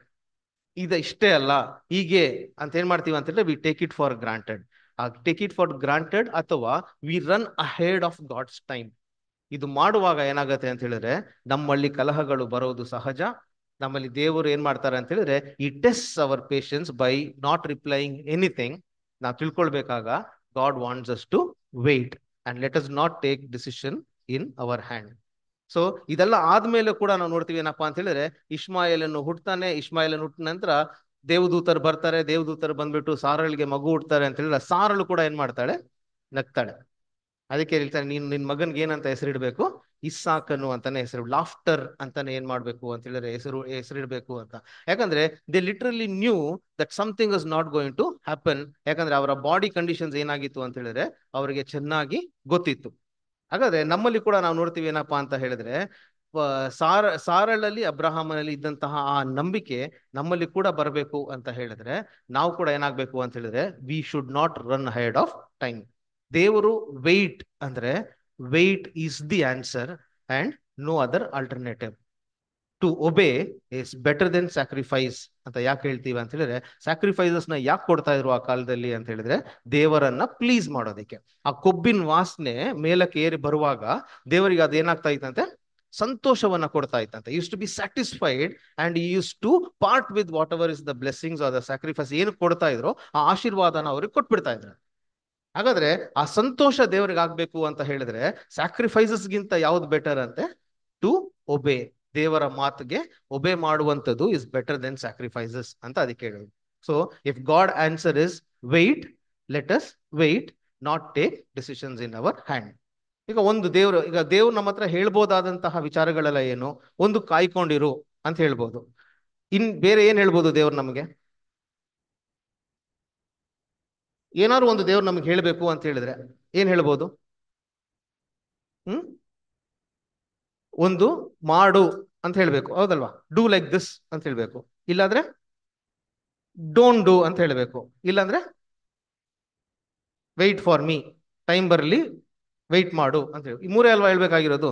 This 3 is the examples that I have taken. Wait, we saw, right? ದೇವರು ಮಾಡು ಅಂತ ಹೇಳುವಾಗ ನಾವು ಮಾಡೋದಕ್ಕೆ ನಮ್ಗೆ ಮನ್ಸು ಇರೋದಿಲ್ಲ ಅನ್ನುವಂಥ ಎಕ್ಸಾಂಪಲ್ ಇದು ಚಿರಪರಿಚಿತವಾದಂಥ ಎಕ್ಸಾಂಪಲ್. ನಾವು ನೋಡೋಣ ಏನಪ್ಪಾ ಅಂತ ಹೇಳಿದ್ರೆ ವಿ ಸಿ ಇನ್ ಲೋಟ್. ಸೊ ಲೋಟನ್ನು ಏನ್ ಮಾಡ್ತಾನೆ ಅಂತ ಹೇಳಿದ್ರೆ ಲೋಟನ ಕತೆ ನಮ್ಗೆ ಎಲ್ರಿಗೂ ಚೆನ್ನಾಗಿ ಗೊತ್ತು. ಅವನ ಕತೆ ಬಿಗಿನಿಂಗ್ ಇಂದಾನೆ ಏನಪ್ಪಾ ಅಂತ ಹೇಳಿದ್ರೆ ಊರ್ ಬಿಟ್ಟು ಹೋಗ್ತಾ ಇರುವಂತದ್ದೇ ಅವನ ಒಂದು ಕೆಲಸ. ಫಸ್ಟಿಗೆ ಆತನ ತಾತನ ಜೊತೆಗೆ ಏನಾಗ್ತಾನೆ, ಅವನು ಊರ್ ಬಿಟ್ಟು ಆಹಾರಾನ್ಗೆ ಏನಾಗ್ತಾನೆ ಬರ್ತಾನೆ. ಅಲ್ಲಿ ಬಂದು ಅಲ್ಲಿ ಸ್ವಲ್ಪ ಕಾಲ ಇದ್ದ ನಂತರ ಅಲ್ಲಿಂದ ಅಬ್ರಹಾಮನ್ ಜೊತೆಗೆ ಏನಾಗ್ತಾರೆ ಅಂತ ಹೇಳಿದ್ರೆ ಮುಂದೆ ಪ್ರಯಾಣ ಮಾಡ್ಕೊಂಡು ಬರುವಾಗ ಅವರ ಜನಗಳು ಏನ್ ಮಾಡ್ತಾರೆ, ಕಾದಾಡ್ಕೊಳ್ಳುವಾಗ ಲೋಟನ್ ಏನ್ ಮಾಡ್ತಾನೆ ಅಂದ್ರೆ ಅಲ್ಲಿಂದ ದೂರದಲ್ಲಿರುವಂತ ಜಾಗವನ್ನ ನೋಡ್ಬಿಟ್ಟು ಸುಭಿಕ್ಷವಾದಂತ ಒಂದು ಜಾಗ ಏನ್ ಮಾಡ್ತಾನೆ ಅಂತ ಹೇಳಿದ್ರೆ ಅವನು ಸೆಲೆಕ್ಟ್ ಮಾಡ್ಕೊಂಡು ಇಲ್ಲಿಗೆ ನಾನು ಏನ್ ಮಾಡ್ತೀನಿ ಅಂತ ಹೇಳಿದ್ರೆ ಹೋಗ್ತೀನಿ. ಅಬ್ರಹಾಮನ್ ಒಂದ್ ಕಡೆ ಸೆಲೆಕ್ಟ್ ಮಾಡ್ತಾನೆ, ಲೋಟನ್ ಒಂದ್ ಕಡೆ ಸೆಲೆಕ್ಟ್ ಮಾಡ್ಕೊಳ್ತಾನೆ, ಹೊರಟೋಗ್ತಾರೆ. ನಾವು what is the point here that we wanted to highlight? ಇದು ಲೋಟನ್ ಬಗ್ಗೆ ಇಷ್ಟೆಲ್ಲ ಕೇಳಿ ಮತ್ತೆ ಯಾಕೆ ನೀವು ಇದನ್ನೇ ಹೇಳ್ತಾ ಇದ್ದೀರಾ ನಮ್ಗೆ ಅಂತ ನೀವೇನಾದ್ರು ಕೇಳಿದ್ರೆ, ಈಗ ನಾವು ಕೂಡ ಏನ್ ಮಾಡ್ತೀವಿ ಅಂತ ಹೇಳಿದ್ರೆ ಲೋಟನ್ ತರ ಒಂದು ಚಾಯ್ಸ್ ಅನ್ನ ಮಾಡಿರ್ತೀವಿ. ಎಲ್ಲಿ ಹೋಗಿ ವಾಸ ಮಾಡಿರ್ತೀವಿ ನಾವು ಅಂತ ಹೇಳಿದ್ರೆ ಲೋಟನ್ನು ಹೋಗಿ ವಾಸ ಮಾಡ್ಬೇಕಾದಂತಹ ಜಾಗ ಯಾವ್ದೋ ಅವ್ನು ಚೂಸ್ ಮಾಡ್ಕೊಳ್ತಾನೆ. 13:11.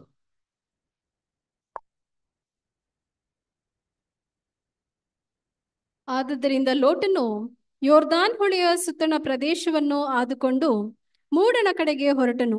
ಹೀಗೆ ಅವರಿಬ್ಬರು ಪ್ರತ್ಯೇಕವಾದರು. ಹಾಗಾದ್ರೆ so ಲೋಟ್ choose for himself all the valley of Jordan and ಲೋಟ್ ಜರ್ನಿಡ್ ಈಸ್ಟ್ವರ್ಡ್. ಆಗ ಏನಾದ್ರು ಅಂತ ಹೇಳಿದ್ರೆ ತಸ್ they separated with each other. ಇಬ್ರು ಏನಾಗ್ತಾರೆ ಅಂತ ಹೇಳಿದ್ರೆ ಹೋಗ್ತಾರೆ. ಸೊ ಲೋಟನಿಗೆ ವಾಸ ಮಾಡ್ಕೊಂಡು ಒಂದು ಕಾಲದಲ್ಲಿ ಒಂದು ದೇವದೂತ ಬಂದು ಆತನನ್ನ ಮೀಟ್ ಮಾಡ್ತಾನೆ, ಕರೆಕ್ಟ್ ಅಲ್ವಾ? ಮೀಟ್ ಮಾಡುವಾಗ ಲೋಟನ್ ಮನೆ ಎಲ್ಲಿತ್ತು? ಸೋದೋಮ್ ಒಳಗಡೆ ಆತನ ಮನೆ ಇತ್ತು, ಹೌದಲ್ವಾ? ಅವನ್ ಎಲ್ಲಿ ಕುತ್ಕೊಂಡಿರ್ತಾನೆ ಲೋಟನು? ದೇವದೂತರು ಬಂದು ಮೀಟ್ ಮಾಡಕ್ ಬರುವಾಗ ಲೋಟನ್ ಎಲ್ಲಿ ಕೂತಿರ್ತಾನೆ? ಸೊದೋಮಿನ ಗೇಟ್ ಹತ್ರ ಕೂತಿರ್ತಾನೆ. ಮನೆ ಎಲ್ಲಿರತ್ತೆ? ಸೋದೋಮ್ ಒಳಗಡೆ. ಇಲ್ಲಿ ಅಲ್ಲಿ ವಾಸ ಮಾಡ್ಕೊಳ್ತೀನಿ ಅಂತ ಹೇಳ್ತಿದ್ದಂತಹ ಈತನು ಸೋದೋಮ್ ಒಳಗಡೆ ಹೋಗಿ ಮನೆ ಮಾಡ್ಕೊಂಡಿದ್ ಯಾವಾಗ? ಹೌದಲ್ಲ? ನಾವು ಕೂಡ ಏನ್ ಮಾಡ್ತೀವಿ ಅಂತ ಹೇಳಿದ್ರೆ, ಲೋಕದ ಎಷ್ಟೋ ವಿಚಾರಗಳಲ್ಲಿ ನಾವು ಮಾಡುವಂತಹ ಮಿಸ್ಟೇಕ್ ಕೂಡ ಇಷ್ಟೇನೆ. ಇಲ್ಲೇ ಪಕ್ಕದಲ್ಲೇ ಅಂತ ಏನ್ ಮಾಡ್ತೀವಿ ಅಂತ ಹೇಳಿದ್ರೆ, ಲೋಕದ ಪಕ್ಕದಲ್ಲೇ ಏನ್ ಮಾಡ್ತೀವಿ ಅಂತ ಹೇಳಿದ್ರೆ ಇರ್ತೀವಿ. ಆದ್ರೆ ಮೆಲ್ಲ ಮೆಲ್ಲ ಮೆಲ್ಲ ಮೆಲ್ಲ ಮೆಲ್ಲ ಮೆಲ್ಲ ನಮ್ಮ ವಾಸಸ್ಥಾನ ಯಾವಾಗ ಸೋದೋಮ್ ಒಳಗಡೆ ಅಂದ್ರೆ ಕೆಟ್ಟತನದ ಒಳಗಡೆ ಎಂಟರ್ ಆಗೋಗಿರತ್ತೆ ಅನ್ನೋದು ನಮಗೆ ಏನಾಗಲ್ಲ ಅಂತ ಹೇಳಿದ್ರೆ ಗೊತ್ತಿಲ್ಲದೆ ಇರುವಂತಹ ಒಂದು ಕಾಲ ಏನಾಗತ್ತೆ ಅಂತ ಹೇಳಿದ್ರೆ ಬರ್ತದೆ. ಸೊ ಹೀಗೆ ನಾವೇ ಏನ್ ಮಾಡ್ತೀವಿ ಅಂತ ಹೇಳಿದ್ರೆ, ಲೋಕದ ಒಳಗಡೆ ನಾವು ಪ್ರಯಾಣ ಮಾಡಿಕೊಂಡು ಲೋಕದ ಒಳಗಡೆ ಹೋಗಿ ನಮ್ಮ ಟೆಂಟನ್ ಲೋಟ್ ಅಂದ್ರೆ ಅರ್ಥ ಏನು?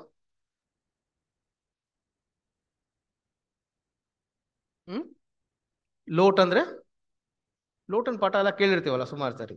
ಲೋಟ್ ಅಂತ ಹೇಳಿದ್ರೆ ಏನಂತ ಹೇಳಿದ್ರೆ the one who is covered. Lotan ತಂದೆ ಯಾರು? ಹ್ಮ್ ಹ್ಮ್ ಹಾರಾನ್. ಹಾರಾನ್ ಅಂದ್ರೆ ಏನರ್ಥ? ಟೈಪ್ಸ್ ಅಂಡ್ ಆಂಟಿ ಟೈಪ್ಸ್ ಎಲ್ಲ ನಾವು ಕೇಳಿರ್ತೀವಲ್ಲ ಸುಮಾರು ಸರಿ. ಹಾರಾನ್ ಅಂದ್ರೆ, Haran means is a mountaineer ಅಂತ, ಕರೆಕ್ಟ್ ಅಲ್ವಾ? ಬೆಟ್ಟಗಳಲ್ಲಿ ವಾಸ ಮಾಡುವಂತವನು ಹಾರಾನನು. ಸೊ ಲೋಟ್ ಯಾರು ಅಂತ ಹೇಳಿದ್ರೆ the one who is covered. Types and aunty types ಲೆಸನ್ಗಳಲ್ಲಿ ನಾವು ನೋಡ್ಬೇಕು ಅಂತ ಹೇಳಿದ್ರೆ, ಮೌಂಟೇನಿಯರ್ ಅಂತ ಹೇಳಿದ್ರೆ ಮೌಂಟೇನ್ ಅಲ್ಲಿ ವಾಸ ಮಾಡುವಂತವ್ರು ಯಾರು ಅಂತ ಹೇಳಿದ್ರೆ ನಮ್ಮ ದೇವರು. ಸೊ ಅಂತ ಹೇಳಿದ್ರೆ ಆ ಬೆಟ್ಟಗಳ ಮೇಲೆ ವಾಸ ಮಾಡುವಂತಹ ದೇವರು ನಮ್ಮನ್ನ ಕವರ್ ಮಾಡಿ, ನಮ್ಮ ಬೆತ್ತಲೆತನನ ಕವರ್ ಮಾಡಿದ್ ಯಾವುದು ಅಂತ ಹೇಳಿದ್ರೆ ಕ್ರಿಸ್ತನ ಒಂದು ನೀತಿ. ಅದಕ್ಕೆ ಲೋಟನು ಇಸ್ ಅ ರೈಚಿಯಸ್ ಅಂತ ಪೌಲನ್ನು ಅಡ್ರೆಸ್ ಮಾಡುವಾಗ ಆಂಟಿಟೈಪಿಕಲ್ ಲೆಸನ್ಸ್ ಅಲ್ಲಿ ನಮಗೆ ಅದೇ ಪಾಠ ಬಂದ್ಬಿಡತ್ತೆ. ಹಾಗಾದ್ರೆ ಸೊ ಬೆಟ್ಟದ ಮೇಲೆ ವಾಸ ಮಾಡುವಂತ ದೇವರು the one who is covered ಅಂತ ಹೇಳಿದ್ರೆ ಯಾರು ಅಂತ ಹೇಳಿದ್ರೆ ಲೋಟನು ಈಗ ಎಲ್ಲಿ ವಾಸ ಮಾಡ್ತಾ ಇದ್ದಾನೆ? ಸೋದೋಮ್ ಒಳಗಡೆ ತನ್ನ ಮನೇನ ಏನ್ ಮಾಡ್ತಾನೆ ಅಂತ ಹೇಳಿದ್ರೆ ಮಾಡಿಟ್ಕೊಂಡು ಕೂತಿದ್ದಾನೆ. ದೇವದೂತರು ಬರ್ತಾರೆ. ದೇವದೂತರು ಬಂದ ತಕ್ಷಣ ಅವನು ದೇವದೂತರಿಗೆ ದೇವದೂತರು ಬಂದು ಏನ್ ಹೇಳ್ತಾರೆ ಆ ಲೋಟನ ಹತ್ರ ಮಾತಾಡುವಾಗ ಏನಾಗತ್ತೆ? ಮುಂದೆ ಓದ್ಬಿಡಿ.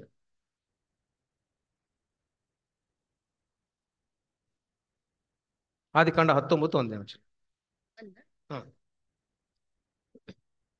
ಆ ದೂತರಿಬ್ಬರು ಸಾಯಂಕಾಲದಲ್ಲಿ ಹ್ಮ್ ಸೊದೋಮಿಗೆ ಬಂದಾಗ Now the two angels will go to Sodom. ಲೋಟನು ಸೊದೋಮಿನ ಊರು ಬಾಗಲಲ್ಲಿ ಕೂತುಕೊಂಡಿದ್ದನು. ಸೋದೋಮಿನ ಊರ್ ಬಾಗಿಲಲ್ಲಿ ಲೋಟನ್ ಕೂತ್ಕೊಂಡಿದ್ದನು. ಅವನು ಅವರನ್ನು ಕಂಡಾಗ ಎದ್ದು ಎದುರುಗೊಂಡು ಬೊಗ್ಗಿ ನಮಸ್ಕರಿಸಿ, ಸ್ವಾಮಿಗಳೇ, ನಿಮ್ಮ ದಾಸನ ಮನೆಗೆ ಬಂದು ಇಳುಕೊಂಡು ಕಾಲುಗಳನ್ನು ತೊಳಕೊಳ್ಳಿರಿ, ಬೆಳಗ್ಗೆ ನಿಮ್ಮ ಮಾರ್ಗ ಹಿಡ್ಕೊಂಡು ಹೋಗಬಹುದು ಅಂದನು. ಹಾಗಾದ್ರೆ ಸೊ ಇಲ್ಲಿ ಏನಪ್ಪಾ ಅಂತ ಹೇಳಿದ್ರೆ, ಅಬ್ರಹಾಮನು ಇದೇ ದೇವದೂತರುಗಳನ್ನ ನೋಡಿದಾಗ ಅವನ್ ಹೆಂಗ್ ಟ್ರೀಟ್ ಮಾಡಿರ್ತಾನೆ ಅಂತ ಹೇಳಿದ್ರೆ, ಅಬ್ರಹಾಮನು ಬಂದು ಅವರಿಗೆ ಏನು ಭಕ್ಷ್ಯಗಳನ್ನೆಲ್ಲ ಕೊಟ್ಟು ಅವ್ರು ಅಲ್ಲೇ ಇರ್ಲಿ, ಮಾತಾಡ್ಲಿ, ಯು ಸ್ಟೇ ವಿತ್ ಮೀ ಅನ್ನುವಂತಹ ಒಂದು ಅರ್ಜ್ನೆಸ್ ಯಾರಲ್ಲಿತ್ತು ಅಂತ ಹೇಳಿದ್ರೆ ಅಬ್ರಹಾಮಲ್ಲಿತ್ತು. ಲೋಟನ್ ಕೊಡುವ ಉತ್ತರವನ್ನ if you read really between lines U see what is the answer that he gives ಅಂತ ಹೇಳಿದ್ರೆ, so now behold my lord, please turn aside in to your servants house and spend the night and wash your feet, then you may rise early and go your way. This is what Lord says. ನೀನ್ ಬನ್ನಿ, ರಾತ್ರಿ ಉಳ್ಕೊಳ್ರಿ, ಕೈಕಾಲು ತೊಳ್ಕೊಂಡು ಊಟ ಮಾಡ್ಕೊಂಡು ಬೆಳಗಾಗೆದ್ದು ನೀವೇನ್ ಮಾಡ್ರಿ? ಹೋಗ್ರಿ. ಹಾಗಾದ್ರೆ ಲೋಟ್ is not comfortable making them stay with them. ಅಬ್ರಹಾಮನ್ಗೆ ಅವ್ರ ದೇವದೂತರು ಬಂದು ನನ್ನ ಜೊತೆ ಇರ್ಲಿ ಅಂತ ಹೇಳ್ದ. ಲೋಟನ್ನು ಬಂದು ಇದ್ದು ಏನ್ ಮಾಡ್ರಿ? ಬೆಳಗಾಗೆದ್ದು ಏನ್ ಮಾಡ್ರಿ? ನೀವು ನಿಮ್ ದಾರಿಯನ್ನ ಇಟ್ಕೊಂಡ್ಬಿಡ್ರಿ. ಯಾಕೆ ಅಂತ ಹೇಳಿದ್ರೆ ಲೋಟ್ ಇದ್ದಂತಹ ಜಾಗ ಅವನ್ಗೆ ಗೊತ್ತಿತ್ತು ಏನಪ್ಪಾ ಅಂತ ಹೇಳಿದ್ರೆ it was not a safe place. ದೇವದೂತರು ಹೇಳ್ಬಿಡ್ತಾರೆ, ಬೇಡ ಬೇಡ, ನಾವು ಬರಲ್ಲ, ನಾವಿಲ್ಲೇ ಕುತ್ಕೊಂಡಿರ್ತೀವಿ. ಮುಂದೆ ಹೋಗ್ಬಿಡ್ರಿ.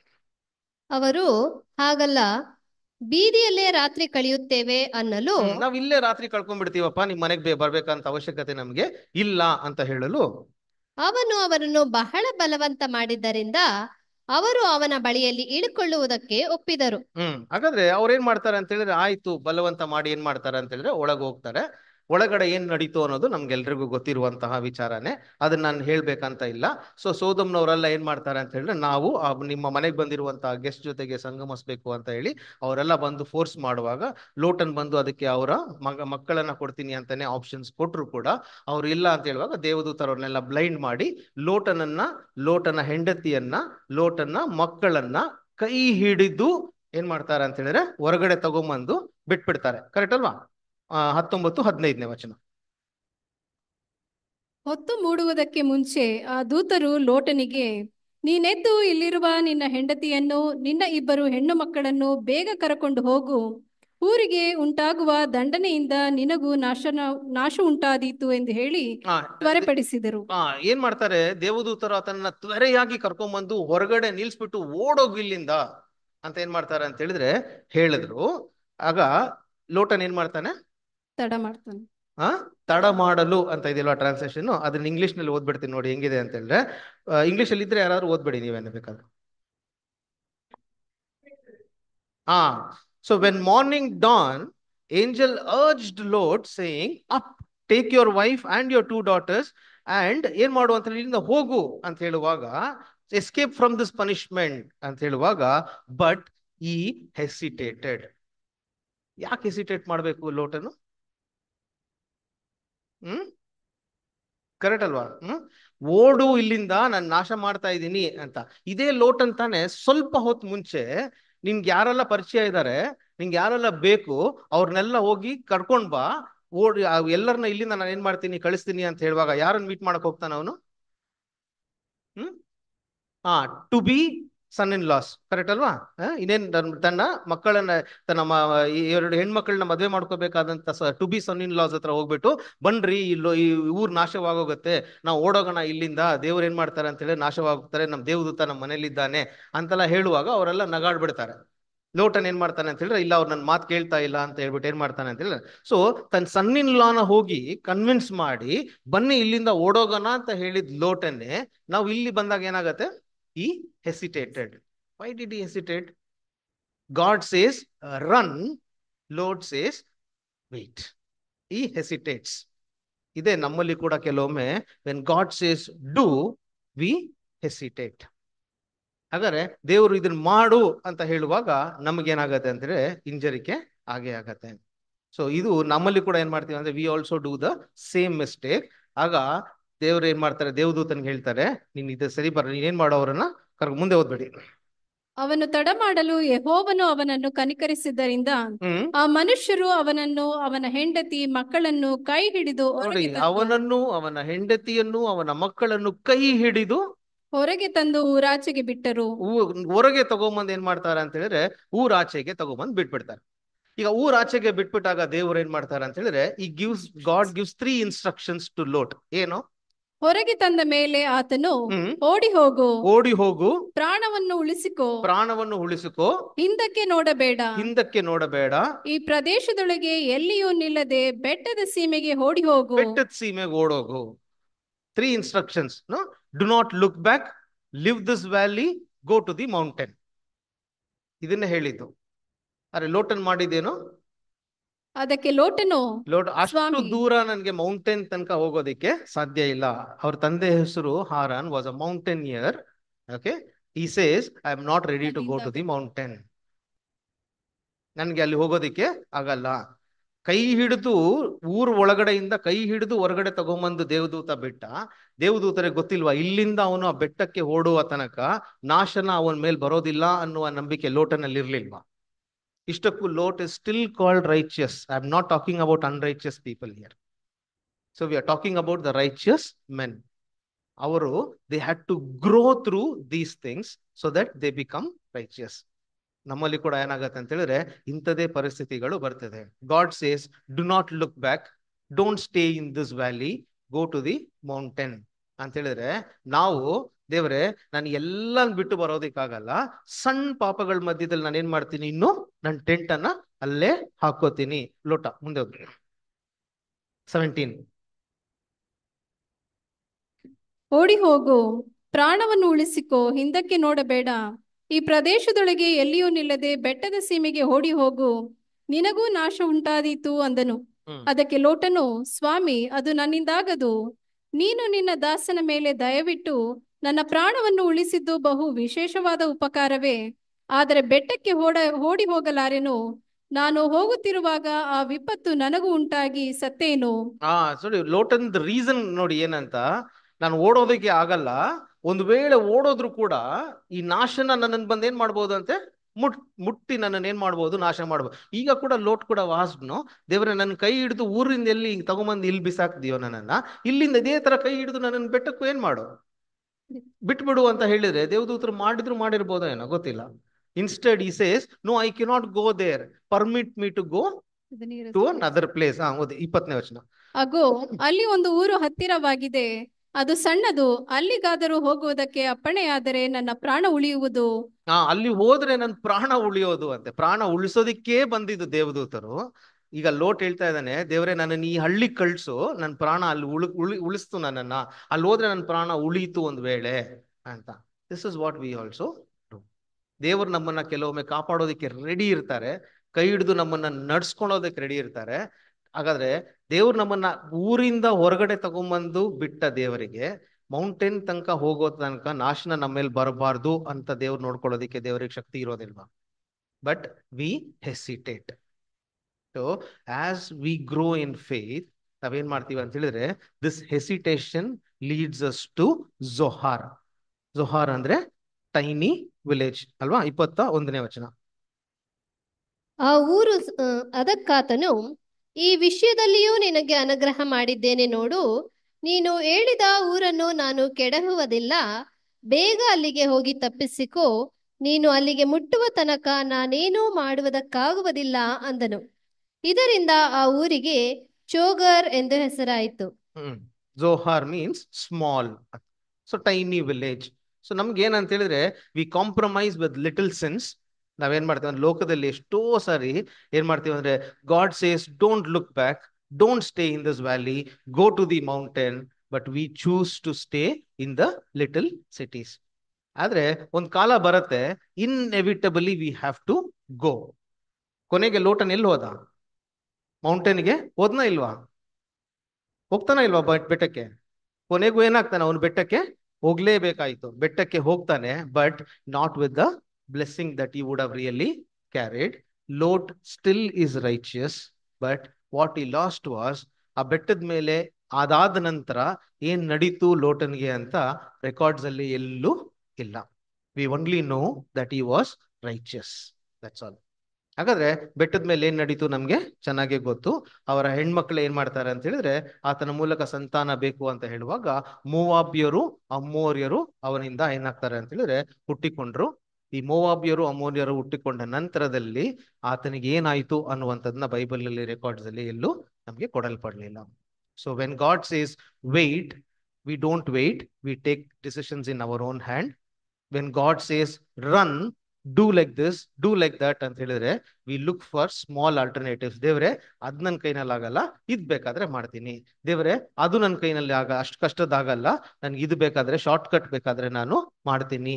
V ನಿಗೋಶಿಯೇಟ್ with god for smaller since. ನಾವು ನೆಕ್ಸ್ಟ್ ನಾವು ನೋಡ್ತೀವಿ ಏನಪ್ಪಾ ಅಂತ ಹೇಳಿದ್ರೆ, righteous man who listen to god when god say don't do it ಅಂತ ಹೇಳುವಾಗ, ಈತನ ಏನ್ ಮಾಡ್ಲಿಲ್ಲ ಅಂತ ಹೇಳಿದ್ರೆ, ಅದು ಮಾತನು ಮಾಡ್ಲೇ ಇಲ್ಲ. ಅದು ಮಾಡದೆ ಇದ್ದದ್ರಿಂದ ಏನ್ ನಡೀತು ಅನ್ನೋದೇ ನಾವು ಮುಂದೆ ತಿಳ್ಕೊಳ್ಳುವಂತ ಒಂದು ವಿಚಾರ. ಅಪೊಸ್ತಲ ಕೃತ್ಯ 16ನೇ ಅಧ್ಯಾಯ 6ನೇ ವಚನ.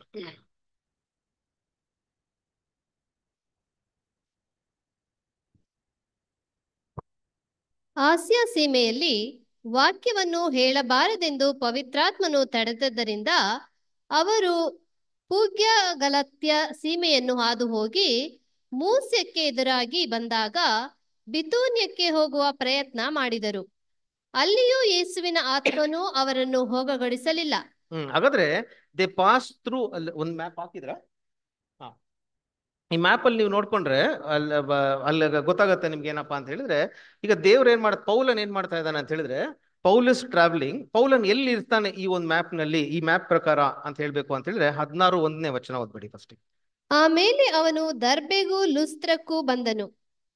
ಲೂಸ್ತ್ರದಲ್ಲಿ ತಿಮೋಥೆಯನೆಂಬ ಒಬ್ಬ ಶಿಷ್ಯನಿದ್ದನು. ಅವನು ಕ್ರಿಸ್ತನನ್ನು ನಂಬಿದ್ದ ಒಬ್ಬ ಯಹೂದ್ಯ ಸ್ತ್ರೀಯ ಮಗನು. ಹಾಗಾದ್ರೆ ಈಗ ಇಲ್ಲಿ ಪೌಲನ್ ಎಲ್ಲಿರ್ತಾರೆ ಅಂತ ಹೇಳ್ಬೇಕು ಅಂತ ಹೇಳಿದ್ರೆ, ಅಲ್ಲಿ ಆ ಮ್ಯಾಪ್ ಅಲ್ಲಿ ಕರೆಕ್ಟ್ ಆಗಿ ನೋಡ್ಕೊಳ್ರಿ. ಪೌಲನ್ ಎಲ್ಲಿದ್ದಂತೆ, Paul came also to ಡೆಬ್ರೆ and ಲಿಸ್ತ್ರಾ. ಆ ಕಡೆ ಸೈಡ್ ಅಲ್ಲಿ ಇದೆ ನೋಡಿ ಊರುಗಳೆಲ್ಲ, ಇಲ್ಲಿ ಹೇಳಲ್ಪಟ್ಟಿರುವಂತ ಊರುಗಳೆಲ್ಲ ಅದಲ್ವಾ. ಸೊ ಅಲ್ಲಿಂದ ಏನಾಗ್ತಾರೆ ಅಂತ ಹೇಳಿದ್ರೆ ಮುಂದಕ್ಕೆ ಹೋಗುವಾಗ 2ನೇ ವಚನ, ಅವನ ತಂದೆ ಗ್ರೀಕನು. ಅವನ ವಿಷಯವಾಗಿ ಲೂಸ್ತ್ರದಲ್ಲಿಯೂ ಇಕೋನ್ಯದಲ್ಲಿಯೂ ಇದ್ದ ಸಹೋದರರು ಒಳ್ಳೆ ಸಾಕ್ಷಿ ಹೇಳುತ್ತಿದ್ದರು. ಹಾಗಾದ್ರೆ ಮುಂದೆ ಓದ್ಬಿಡಿ 3ನೇ ವಚನ. ಅವನು ತನ್ನ ಸಂಗಡ ಬರಬೇಕೆಂದು ಪೌಲನು ಅಪೇಕ್ಷಿಸಿ ಆಯಾ ಸ್ಥಳಗಳಲ್ಲಿದ್ದ ಯಹೂದ್ಯರ ನಿಮಿತ್ತವಾಗಿ ಅವನಿಗೆ ಸುನ್ನತಿ ಮಾಡಿಸಿದನು. ಹಾಗಾದ್ರೆ ಪೌಲನ್ನು ಏನ್ ಮಾಡ್ತಾರೆ ಅಂತ ಹೇಳಿದ್ರೆ ಒಂದು ಇನ್ಸಿಡೆಂಟ್ ನಡೆಯುತ್ತೆ. ಅವಾಗ ನಮ್ಗೆಲ್ರಿಗೂ ಚಿರಪರಿಚಿತವಾದದ್ದು ಏನಪ್ಪಾ ಅಂದ್ರೆ, ಜೆಂಟೈಲ್ಸ್ ಎಲ್ಲ ಸುನ್ನತಿ ಮಾಡಿಸ್ಕೊಳ್ಬೇಕಾ ಮಾಡಿಸ್ಕೊಳ್ಬಾರ್ದಾ ಎನ್ನುವಂತ ಒಂದು ಡಿಬೇಟ್ ಏನಾಗತ್ತೆ ಅಂತ ಹೇಳಿದ್ರೆ ಸ್ಟಾರ್ಟ್ ಆಗತ್ತೆ.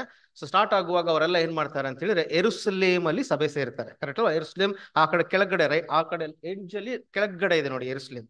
ಯೆರೂಸಲೇಮ್ ನಲ್ಲಿ ಏನಾಗ್ತಾರೆ ಅಂತ ಹೇಳಿದ್ರೆ ಸಭೆ ಸೇರಿ ಅಲ್ಲಿಂದ ಎಲ್ಲಿ ಮಾಡ್ತಾರೆ ಅಂತ ಹೇಳಿದ್ರೆ ಹೀಗೆ ಮಾಡೋಣ ಅಂತ ಹೇಳ್ಬಿಟ್ಟು ಏನ್ ಮಾಡ್ತಾರೆ ಅಂತ ಹೇಳಿ ಒಂದು ಡಿಸಿಷನ್ ತಗೊಂಡು ಈಗ ಅಲ್ಲಿಂದ ಪಾಸ್ ಮಾಡ್ಕೊಂಡು ಮುಂದಕ್ಕೆ ಬರುವಾಗ ಮೇಲಕ್ಕೆ ಅಂತ್ಯೋಕ್ಯಕ್ಕೆ ಏನಾಗ್ತಾರೆ ಅಂತ ಹೇಳಿದ್ರೆ ಅಲ್ಲಿಂದ ಪೌಲನ್ ತನ್ನ ಜರ್ನಿ ಏನ್ ಮಾಡ್ತಾನೆ ಅಂತ ಹೇಳಿದ್ರೆ ಸ್ಟಾರ್ಟ್ ಮಾಡ್ಕೊಂಡು ಮುಂದಕ್ಕೆ ಹೋಗುವಾಗ ಪೌಲನ್ಗೆ ಈಗ ಏನಂತ ಹೇಳಿದ್ರೆ ಈಗ ಒಂದು ಡಿಸಿಷನ್ ತಗೊಂಡಾಯ್ತು. ಏನು? ಈಗ ಜೆಂಟೈಲ್ಸ್ ಸುನ್ನತಿ ಮಾಡಿಸ್ಕೊಳ್ಬೇಕಾದಂತ ಅವಶ್ಯಕತೆ ಇಲ್ಲ, ಆದ್ರೆ ವಿಗ್ರಹಕ್ಕೆ ಅರ್ಪಿತವಾದದ್ದು, ರಕ್ತವನ್ನ ಕತ್ತು ಹಿಸುಕಿ ಕೊಂದದ್ದು, ಇದನ್ನೆಲ್ಲ ಏನ್ ಮಾಡಬಾರ್ದು, ನೀವು ತಿಂದು ಮೈಲ್ಗೆ ಮಾಡ್ಕೊಳ್ಬಾರ್ದು ಅನ್ನೋ ಒಂದು ಡಿಸಿಷನ್ ಪಾಸ್ ಮಾಡಿದ್ಮೇಲೆ ಇದನ್ನ ಎಲ್ಲ ಕಡೆ ಹೋಗ್ಬಿಟ್ಟು ಸಾರ್ಬೇಕು ಅಂತ ಏನ್ ಮಾಡ್ತಾನೆ ಅಂತ ಹೇಳಿದ್ರೆ ಪೌಲನು ಬಹಳ ಆಸಕ್ತಿಯಿಂದ ಬಹಳ ಆಶೆಯಿಂದ ಏನ್ ಮಾಡ್ತಾನೆ ಅಂತ ಹೇಳಿದ್ರೆ ಅಲ್ಲಿಂದ ಮುಂದಕ್ಕೆ ಪ್ರಯಾಣ ಮಾಡ್ಕೊಂಡು ಹೋಗ್ತಾ ಇರುವಾಗ 5ನೇ ವಚನ. ಸಭೆಗಳು ಕ್ರಿಸ್ತ ನಂಬಿಕೆಯಲ್ಲಿ ದೃಢವಾಗುತ್ತಾ ಸಂಖ್ಯೆಯಲ್ಲಿ ದಿನೇ ದಿನೇ ಹೆಚ್ಚುತ್ತಾ ಬಂದವು. ಆಸಿಯಾ ಸೀಮೆಯಲ್ಲಿ ವಾಕ್ಯವನ್ನು ಹೇಳಬಾರದೆಂದು ಪವಿತ್ರಾತ್ಮನು ತಡೆದದ್ದರಿಂದ ಆಸಿಯಾ ಸೀಮೆಯಲ್ಲಿ ವಾಕ್ಯವನ್ನು ಹೇಳಬಾರದು ಅಂತ ಈಗ ಏನಾಗತ್ತೆ ಅಂತ ಹೇಳಿದ್ರೆ ಪವಿತ್ರಾತ್ಮನು ಬಂದು ಪೌಲನನ್ನ ತಡೆಯತ್ತೆ ಅಂತ, ಹೇಳ್ಬೇಡ ಅಂತ. ಪೌಲನಿಗೆ ಈ ಈಟ್ ಸ್ಲೀಪ್ ಡ್ರಿಂಕ್ಸ್ ಓನ್ಲಿ ಪ್ರೀಚಿಂಗ್. ಅದಕ್ಕೆ ಎಲ್ಲಿ ಹೋಗ್ಬೇಕಂದ್ರೂ ಕೂಡ ಏನ್ ಮಾಡ್ಬೇಕು ಅಂತ ಹೇಳಿದ್ರೆ ಹೋಗ್ಬೇಕು, ದೇವ್ರ ವಾಕ್ಯ ಸಾರ್ಬೇಕೆ. ಇಂಥ ಪೌಲನಿಗೆ ದೇವ್ರು ಹೇಳ್ತಾರೆ ಏನಪ್ಪಾ ಅಂತ ಹೇಳಿದ್ರೆ ಆಸಿಯಾ ಸೀಮೆನಲ್ಲಿ ನೀನು ವಾಕ್ಯನ ಸಾರಬೇಡ ಅಂತ ಹೇಳ್ತಾರೆ. ಈ ಆಸಿಯಾ ಸೀಮೆ ಅಂತ ಹೇಳಿದ್ರೆ ಏನಾಗುತ್ತೆ ಅಂತ ಹೇಳಿದ್ರೆ we take the entire Asian continent ಅಂತ, but Paul is already in Asian continent ಅಂತಾನೆ ಅರ್ಥ ಮಾಡ್ಕೋಬೇಕು. ಅಲ್ಲಿ ನಾವು ನೋಡ್ಬೇಕು ಅಂತ ಹೇಳಿದ್ರೆ ಆ ಮ್ಯಾಪ್ ಅಲ್ಲಿ ಒಂದು ಗಲಾತ್ಯ ಅಂತ ಒಂದು ಜಾಗ ಇದೆ, ಕರೆಕ್ಟ್ ಅಲ್ವಾ? ಆ ಕಡೆಗೆ ಏಷ್ಯಾ ಅಂತ ಇದೆ. This Asia was the Roman province of Asia, ಈ ಕಡೆ ಇಟ್ ವಾಸ್ ದಿ ಗಲಾತಿಯನ್ಸ್. ಇದನ್ನ ಬೈಫರ್ಕೇಟ್ ಮಾಡ್ತಿದ್ದಂತಹ ಬಾರ್ಡರ್ ಯಾವುದು ಅಪ್ಪ ಅಂತ ಹೇಳಿದ್ರೆ ಪ್ರಜ್ಞಾ ಅನ್ನುವಂತ ಒಂದು ಊರು ಕಾಣ್ತಾ ಉಂಟಲ್ಲ ಮ್ಯಾಪ್ ಅಲ್ಲಿ, ಕ್ಲಿಯರ್ ಆಗಿದೆ. ಆ ಕಡೆ ಅಲ್ಲಿ ನಾವು ನೋಡ್ಬೇಕು ಅಂತ ಹೇಳಿದ್ರೆ ಇಲ್ಲಿ ಪೌಲನ್ ಏನ್ ಮಾಡ್ತಾನೆ, ಈಗ ಜರ್ನಿ ಮಾಡ್ಕೊಂಡು ಬರುವಾಗ ಪೌಲನ್ ವೆನ್ ಈಸ್ ಇನ್ ಅಂತ್ಯೋಕದಿಂದ ಮುಂದಕ್ಕೆ ಬರುವಾಗ ಅವನಿಗೆ ಏಷ್ಯಾದಲ್ಲಿ ನೀನು ವಾಕ್ಯನ್ ಸಾರಬೇಡ ಅಂತ ದೇವ್ರು ಏನ್ ಮಾಡ್ತಾರೆ ಅಂತ ಹೇಳಿದ್ರೆ ಒಂದು ರಿಸ್ಟ್ರಿಕ್ಷನ್ ಹಾಕ್ಬಿಡ್ತಾರೆ. ಮುಂದೆ ಓದ್ಬೇಡಿ. ತಡೆದದ್ದರಿಂದ ಅವರು ಪೃಗ್ಯ ಗಲಾತ್ಯ ಸೀಮೆಯನ್ನು ನೋಡಿ, ಪೃಗ್ಯ ಗಲಾತ್ಯ ಸೀಮೆಯನ್ನು ಹಾದು ಹೋಗಿ ಮೂಸ್ಯಕ್ಕೆ ಎದುರಾಗಿ ಬಂದಾಗ ಬಿತೂನ್ಯಕ್ಕೆ ಹೋಗುವ ಪ್ರಯತ್ನ ಮಾಡಿದರು. ಅಲ್ಲಿಯೂ ಯೇಸುವಿನ ಆತ್ಮನು ಅವರನ್ನು ಹೋಗಗೊಡಿಸಲಿಲ್ಲ. ಅಲ್ಲಿಯೂ ದೇವ್ರು ಏನ್ ಮಾಡ್ಲಿಲ್ಲ ಅಂತ ಹೇಳಿದ್ರೆ ದೇವ್ರು ಅವರನ್ನು ಹೋಗಗೊಡಿಸ್ಲಿಲ್ಲ. ಆ ಮ್ಯಾಪ್ ಅಲ್ಲಿ ನೀವು 2ನೇ ಮ್ಯಾಪ್ ಆಗ್ಬಿಡೋದು. ಈಗ ಇದರಲ್ಲಿ ನಾವು ನೋಡ್ಬೇಕಂತ ಹೇಳಿದ್ರೆ ಅಂತ್ಯೋಕ ಅದು ರೌಂಡ್ ಮಾಡಿ ಇದು ಅಂತ್ಯೋಕೆ ಇದಲ್ಲ ಯಾದವನ್. ಇದರಲ್ಲಿ ಕ್ಲಿಯರ್ ಆಗಿ ಕಾಣುತ್ತೆ ನೋಡಿ ನಿಮ್ಗೆ. ಅಂತ್ಯೋಕದಿಂದ ನೆಕ್ಸ್ಟ್ ಸ್ಟಾಪ್ ಸೀದಾ ಎಲ್ಲಿ ಅಂತ ಹೇಳಿದ್ರೆ ಟೊರಾಸ್ ತನಕ ಪೌಲನ್ ಏನಾಗ್ತಾನೆ ಏಷ್ಯಾ ಸೀಮೆಯಲ್ಲೇ ಪ್ರಯಾಣ ಮಾಡಿರ್ತಾನೆ. ಆದ್ರೆ ಎಲ್ಲೂ ಸ್ಟಾಪ್ ಮಾಡಿ ಪ್ರೀಚ್ ಮಾಡೋದಿಕ್ಕೆ ದೇವ್ರು ಹೇಳ್ಬಿಡ್ತಾರೆ ಆಗೋದಿಲ್ಲ, ಡೋಂಟ್ ಸ್ಟಾಪ್, ಡೋಂಟ್ ಪ್ರೀಚ್ ಅಂತ. ಈ passes of the entire Asia and goes directly there. ದೇವ್ರು ಏನ್ ಮಾಡ್ತಾರೆ ಅಂತ ಹೇಳಿದ್ರೆ ಇಲ್ಲಿ ನೀನು ವಾಕ್ಯನ ಸಾರಬೇಡ ಅಂತ ಏನ್ ಮಾಡ್ತಾರೆ ಅಂತ ಹೇಳಿದ್ರೆ ಹೇಳ್ಬಿಡ್ತಾರೆ. ಯಾಕೆ ಹೇಳಿರ್ಬೇಕು ದೇವ್ರು? ಫಸ್ಟಿಗೆ ಯಾಕೆ ದೇವ್ರು ಸಾರಬೇಡ ಅಂತ ಹೇಳಿದ್ರು ಅಂತ ನಾವು ತಿಳ್ಕೊಂಡ್ರೆ ಆಮೇಲೆ ದೇವ್ರು ಯಾಕೆ ಅಂದ್ರೆ ಈಗ ಪೌಲನ್ ಒಂದ್ ವಿಚಾರ ಅಂತ ತಿಳ್ಕೊಳ್ರಿ. ಪೌಲನ್ಗೆ ಅಲ್ಲಿ ಸಾರಬೇಡ ಅಂತ ಹೇಳಿದ ತಕ್ಷಣ ಪೌಲನ್ ಏನ್ ಮಾಡ್ಲಿಲ್ಲ, ಅಲ್ಲಿ ವಾಕ್ಯನ ಸಾರೋದಿಕ್ ಹೋಗ್ಲಿಲ್ಲ. ಅಲ್ಲಿಂದ ಸೀದಾ ಅವ್ನ ಪ್ರಯಾಣ ಏನಾಯ್ತು ಅಂತ ಹೇಳಿದ್ರೆ ಆ ಜರ್ನಿನ ಮ್ಯಾಪ್ ನಲ್ಲೇ ನೀವು ನೋಡ್ಬೇಕು ಅಂತ ಹೇಳಿದ್ರೆ ಸೀದಾ ಟೊರಾಸ್ಗೆ ಏನಾಗ್ತಾರೆ ಅಂತ ಹೇಳಿದ್ರೆ ಅಲ್ಲಿಂದ ಹೊರಟೋಗ್ತಾರೆ. ಎಲ್ಲಿ ಸ್ಟಾಪ್ ಮಾಡ್ಬೇಕಂತ ಹೇಳಿದ್ರು ಪವಿತ್ರಾತ್ಮ ಬಂದು ಆತನನ್ನು ತಡಿತಾ ಇತ್ತಂತೆ. ಇಲ್ಲಿ ಬೇಡ, ಆಸಿಯಾ ಸೀಮೆನಲ್ಲಿ ನೀನು ವಾಕ್ಯನ ಸಾರಬೇಡ ಅಂತ. What was the reason that Paul was stop from not preaching here? ಏನಿರ್ಬೋದು ರೀಸನ್? ಕೆಲವೊಮ್ಮೆ ನಮ್ಮ ಜೀವನದಲ್ಲಿ ಕೂಡ ಏನಾಗುತ್ತೆ ಅಂತ ಹೇಳಿದ್ರೆ ಕೆಲವೊಂದು ವಿಚಾರನ ದೇವ್ರು ಮಾಡಬೇಡ ಅಂತ ಹೇಳಿದ್ರೆ God will have some reason why he says don't do it. The first instance ನಾವು ನೋಡಿದ್ವಿ, wait ಅಂತ ಹೇಳುವಾಗ we have to wait, we don't have a choice to make. Second time ನಾವು ನೋಡ್ತೀವಿ ಏನಪ್ಪಾ ಅಂತ ಹೇಳಿದ್ರೆ, ದೇವರು ನೀನ್ ಮಾಡು ಅಂತ ಹೇಳಿ, ಓಡೋಗು, don't stay in this valley, run ಅಂತ ಹೇಳುವಾಗ ನಾವೇನ್ ಮಾಡ್ತೀವಿ ಅಂತ ಹೇಳಿದ್ರೆ, we take a small alternative and we wanted to do it. ನಾವು when god says don't do it, we should not do it. ಆಗ ಮಾಡಿದ್ರೆ ಏನಾಗಿರೋದು ಅಂತ ಹೇಳಿದ್ರೆ, ಒಂದು ದೇವರ ಮಾತಿಗೆ ವಿರೋಧವಾಗಿ ನಾವು ಮಾಡ್ದಂಗೂ ಹೋಗ್ತಾ ಇತ್ತು. ಇಲ್ಲಿ ಯಾಕೆ ದೇವರು ಪೌಲನನ್ನ ಅಲ್ಲಿ ಹೋಗ್ಬೇಡ ಅಂತ ಹೇಳ್ತಾರೆ ಅಂದ್ರೆ, god had a different plan for that area. 1 ಪೇತ್ರ 1 ಅಧ್ಯಾಯ 1 ವಚನ.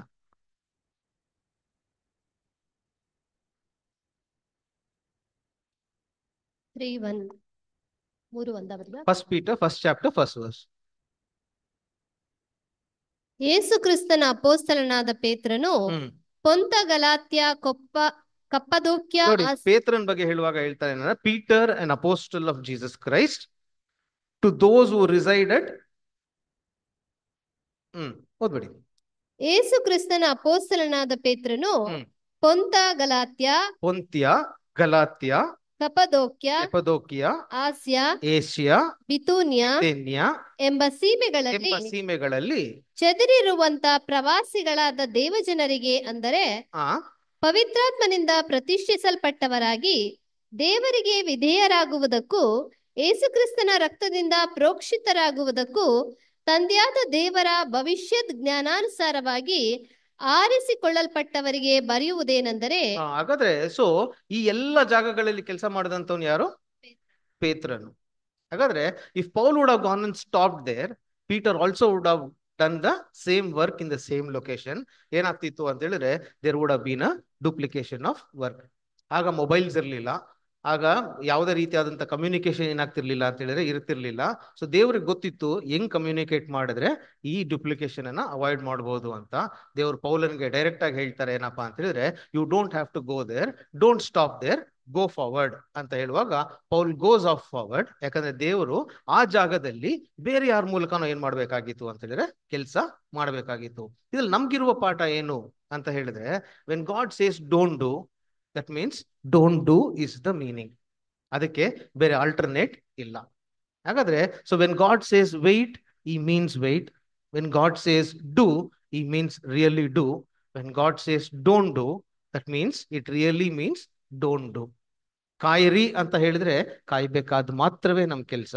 ಮಾಡ್ರಿ ಅಂತ ಹೇಳಿದ್ರೆ ಅದನ್ನ ಮಾಡಬೇಕಾದದ್ದು ಮಾತ್ರವೇ ನಮ್ಮ ಕೆಲಸ. ಮಾಡಬೇಡ್ರಿ ಅಂತ ಹೇಳಿದ್ರೆ ಅದನ್ನ ಎಂದಿಗೂ ಮಾಡಬಾರ್ದು ಅನ್ನಬೇಕಾದದ್ದೇ ನಮ್ಮ ಕೆಲಸ. ಈ ಮಾತಿಗೆ ನಾವು ವಿಧೇಯರಾಗಿ ನಡೆದುಕೊಂಡರೆ ಮಾತ್ರವೇ ನಾವು ಕೊಡುವಂತಹ ಸ್ಯಾಕ್ರಿಫೈಸಸ್ ಏನಾಗತ್ತೆ ಅಂದ್ರೆ ದೇವರಿಗೆ ಮೆಚ್ಚುಗೆಯಾಗಿರುವುದಕ್ಕೆ ಸಾಧ್ಯ. ಆ ಮೆಚ್ಚುಗೆಯಾದಂತಹ ಸ್ಯಾಕ್ರಿಫೈಸಸ್ಸೇ ದೇವರನ್ನ ಪ್ಲೀಸ್ ಮಾಡೋದು. ಅದಕ್ಕೆ ಸಮೂಹವೆಲ್ಲ ಹೇಳಿದ್ದು, to ಒಬೇ is always better than any sacrifices that you do ಅಂತ ನೋಡ್ತೀವಿ. ದೇವರ ವಾಕ್ಯಗಳನ್ನು ಆಶೀರ್ವದಿಸಿ.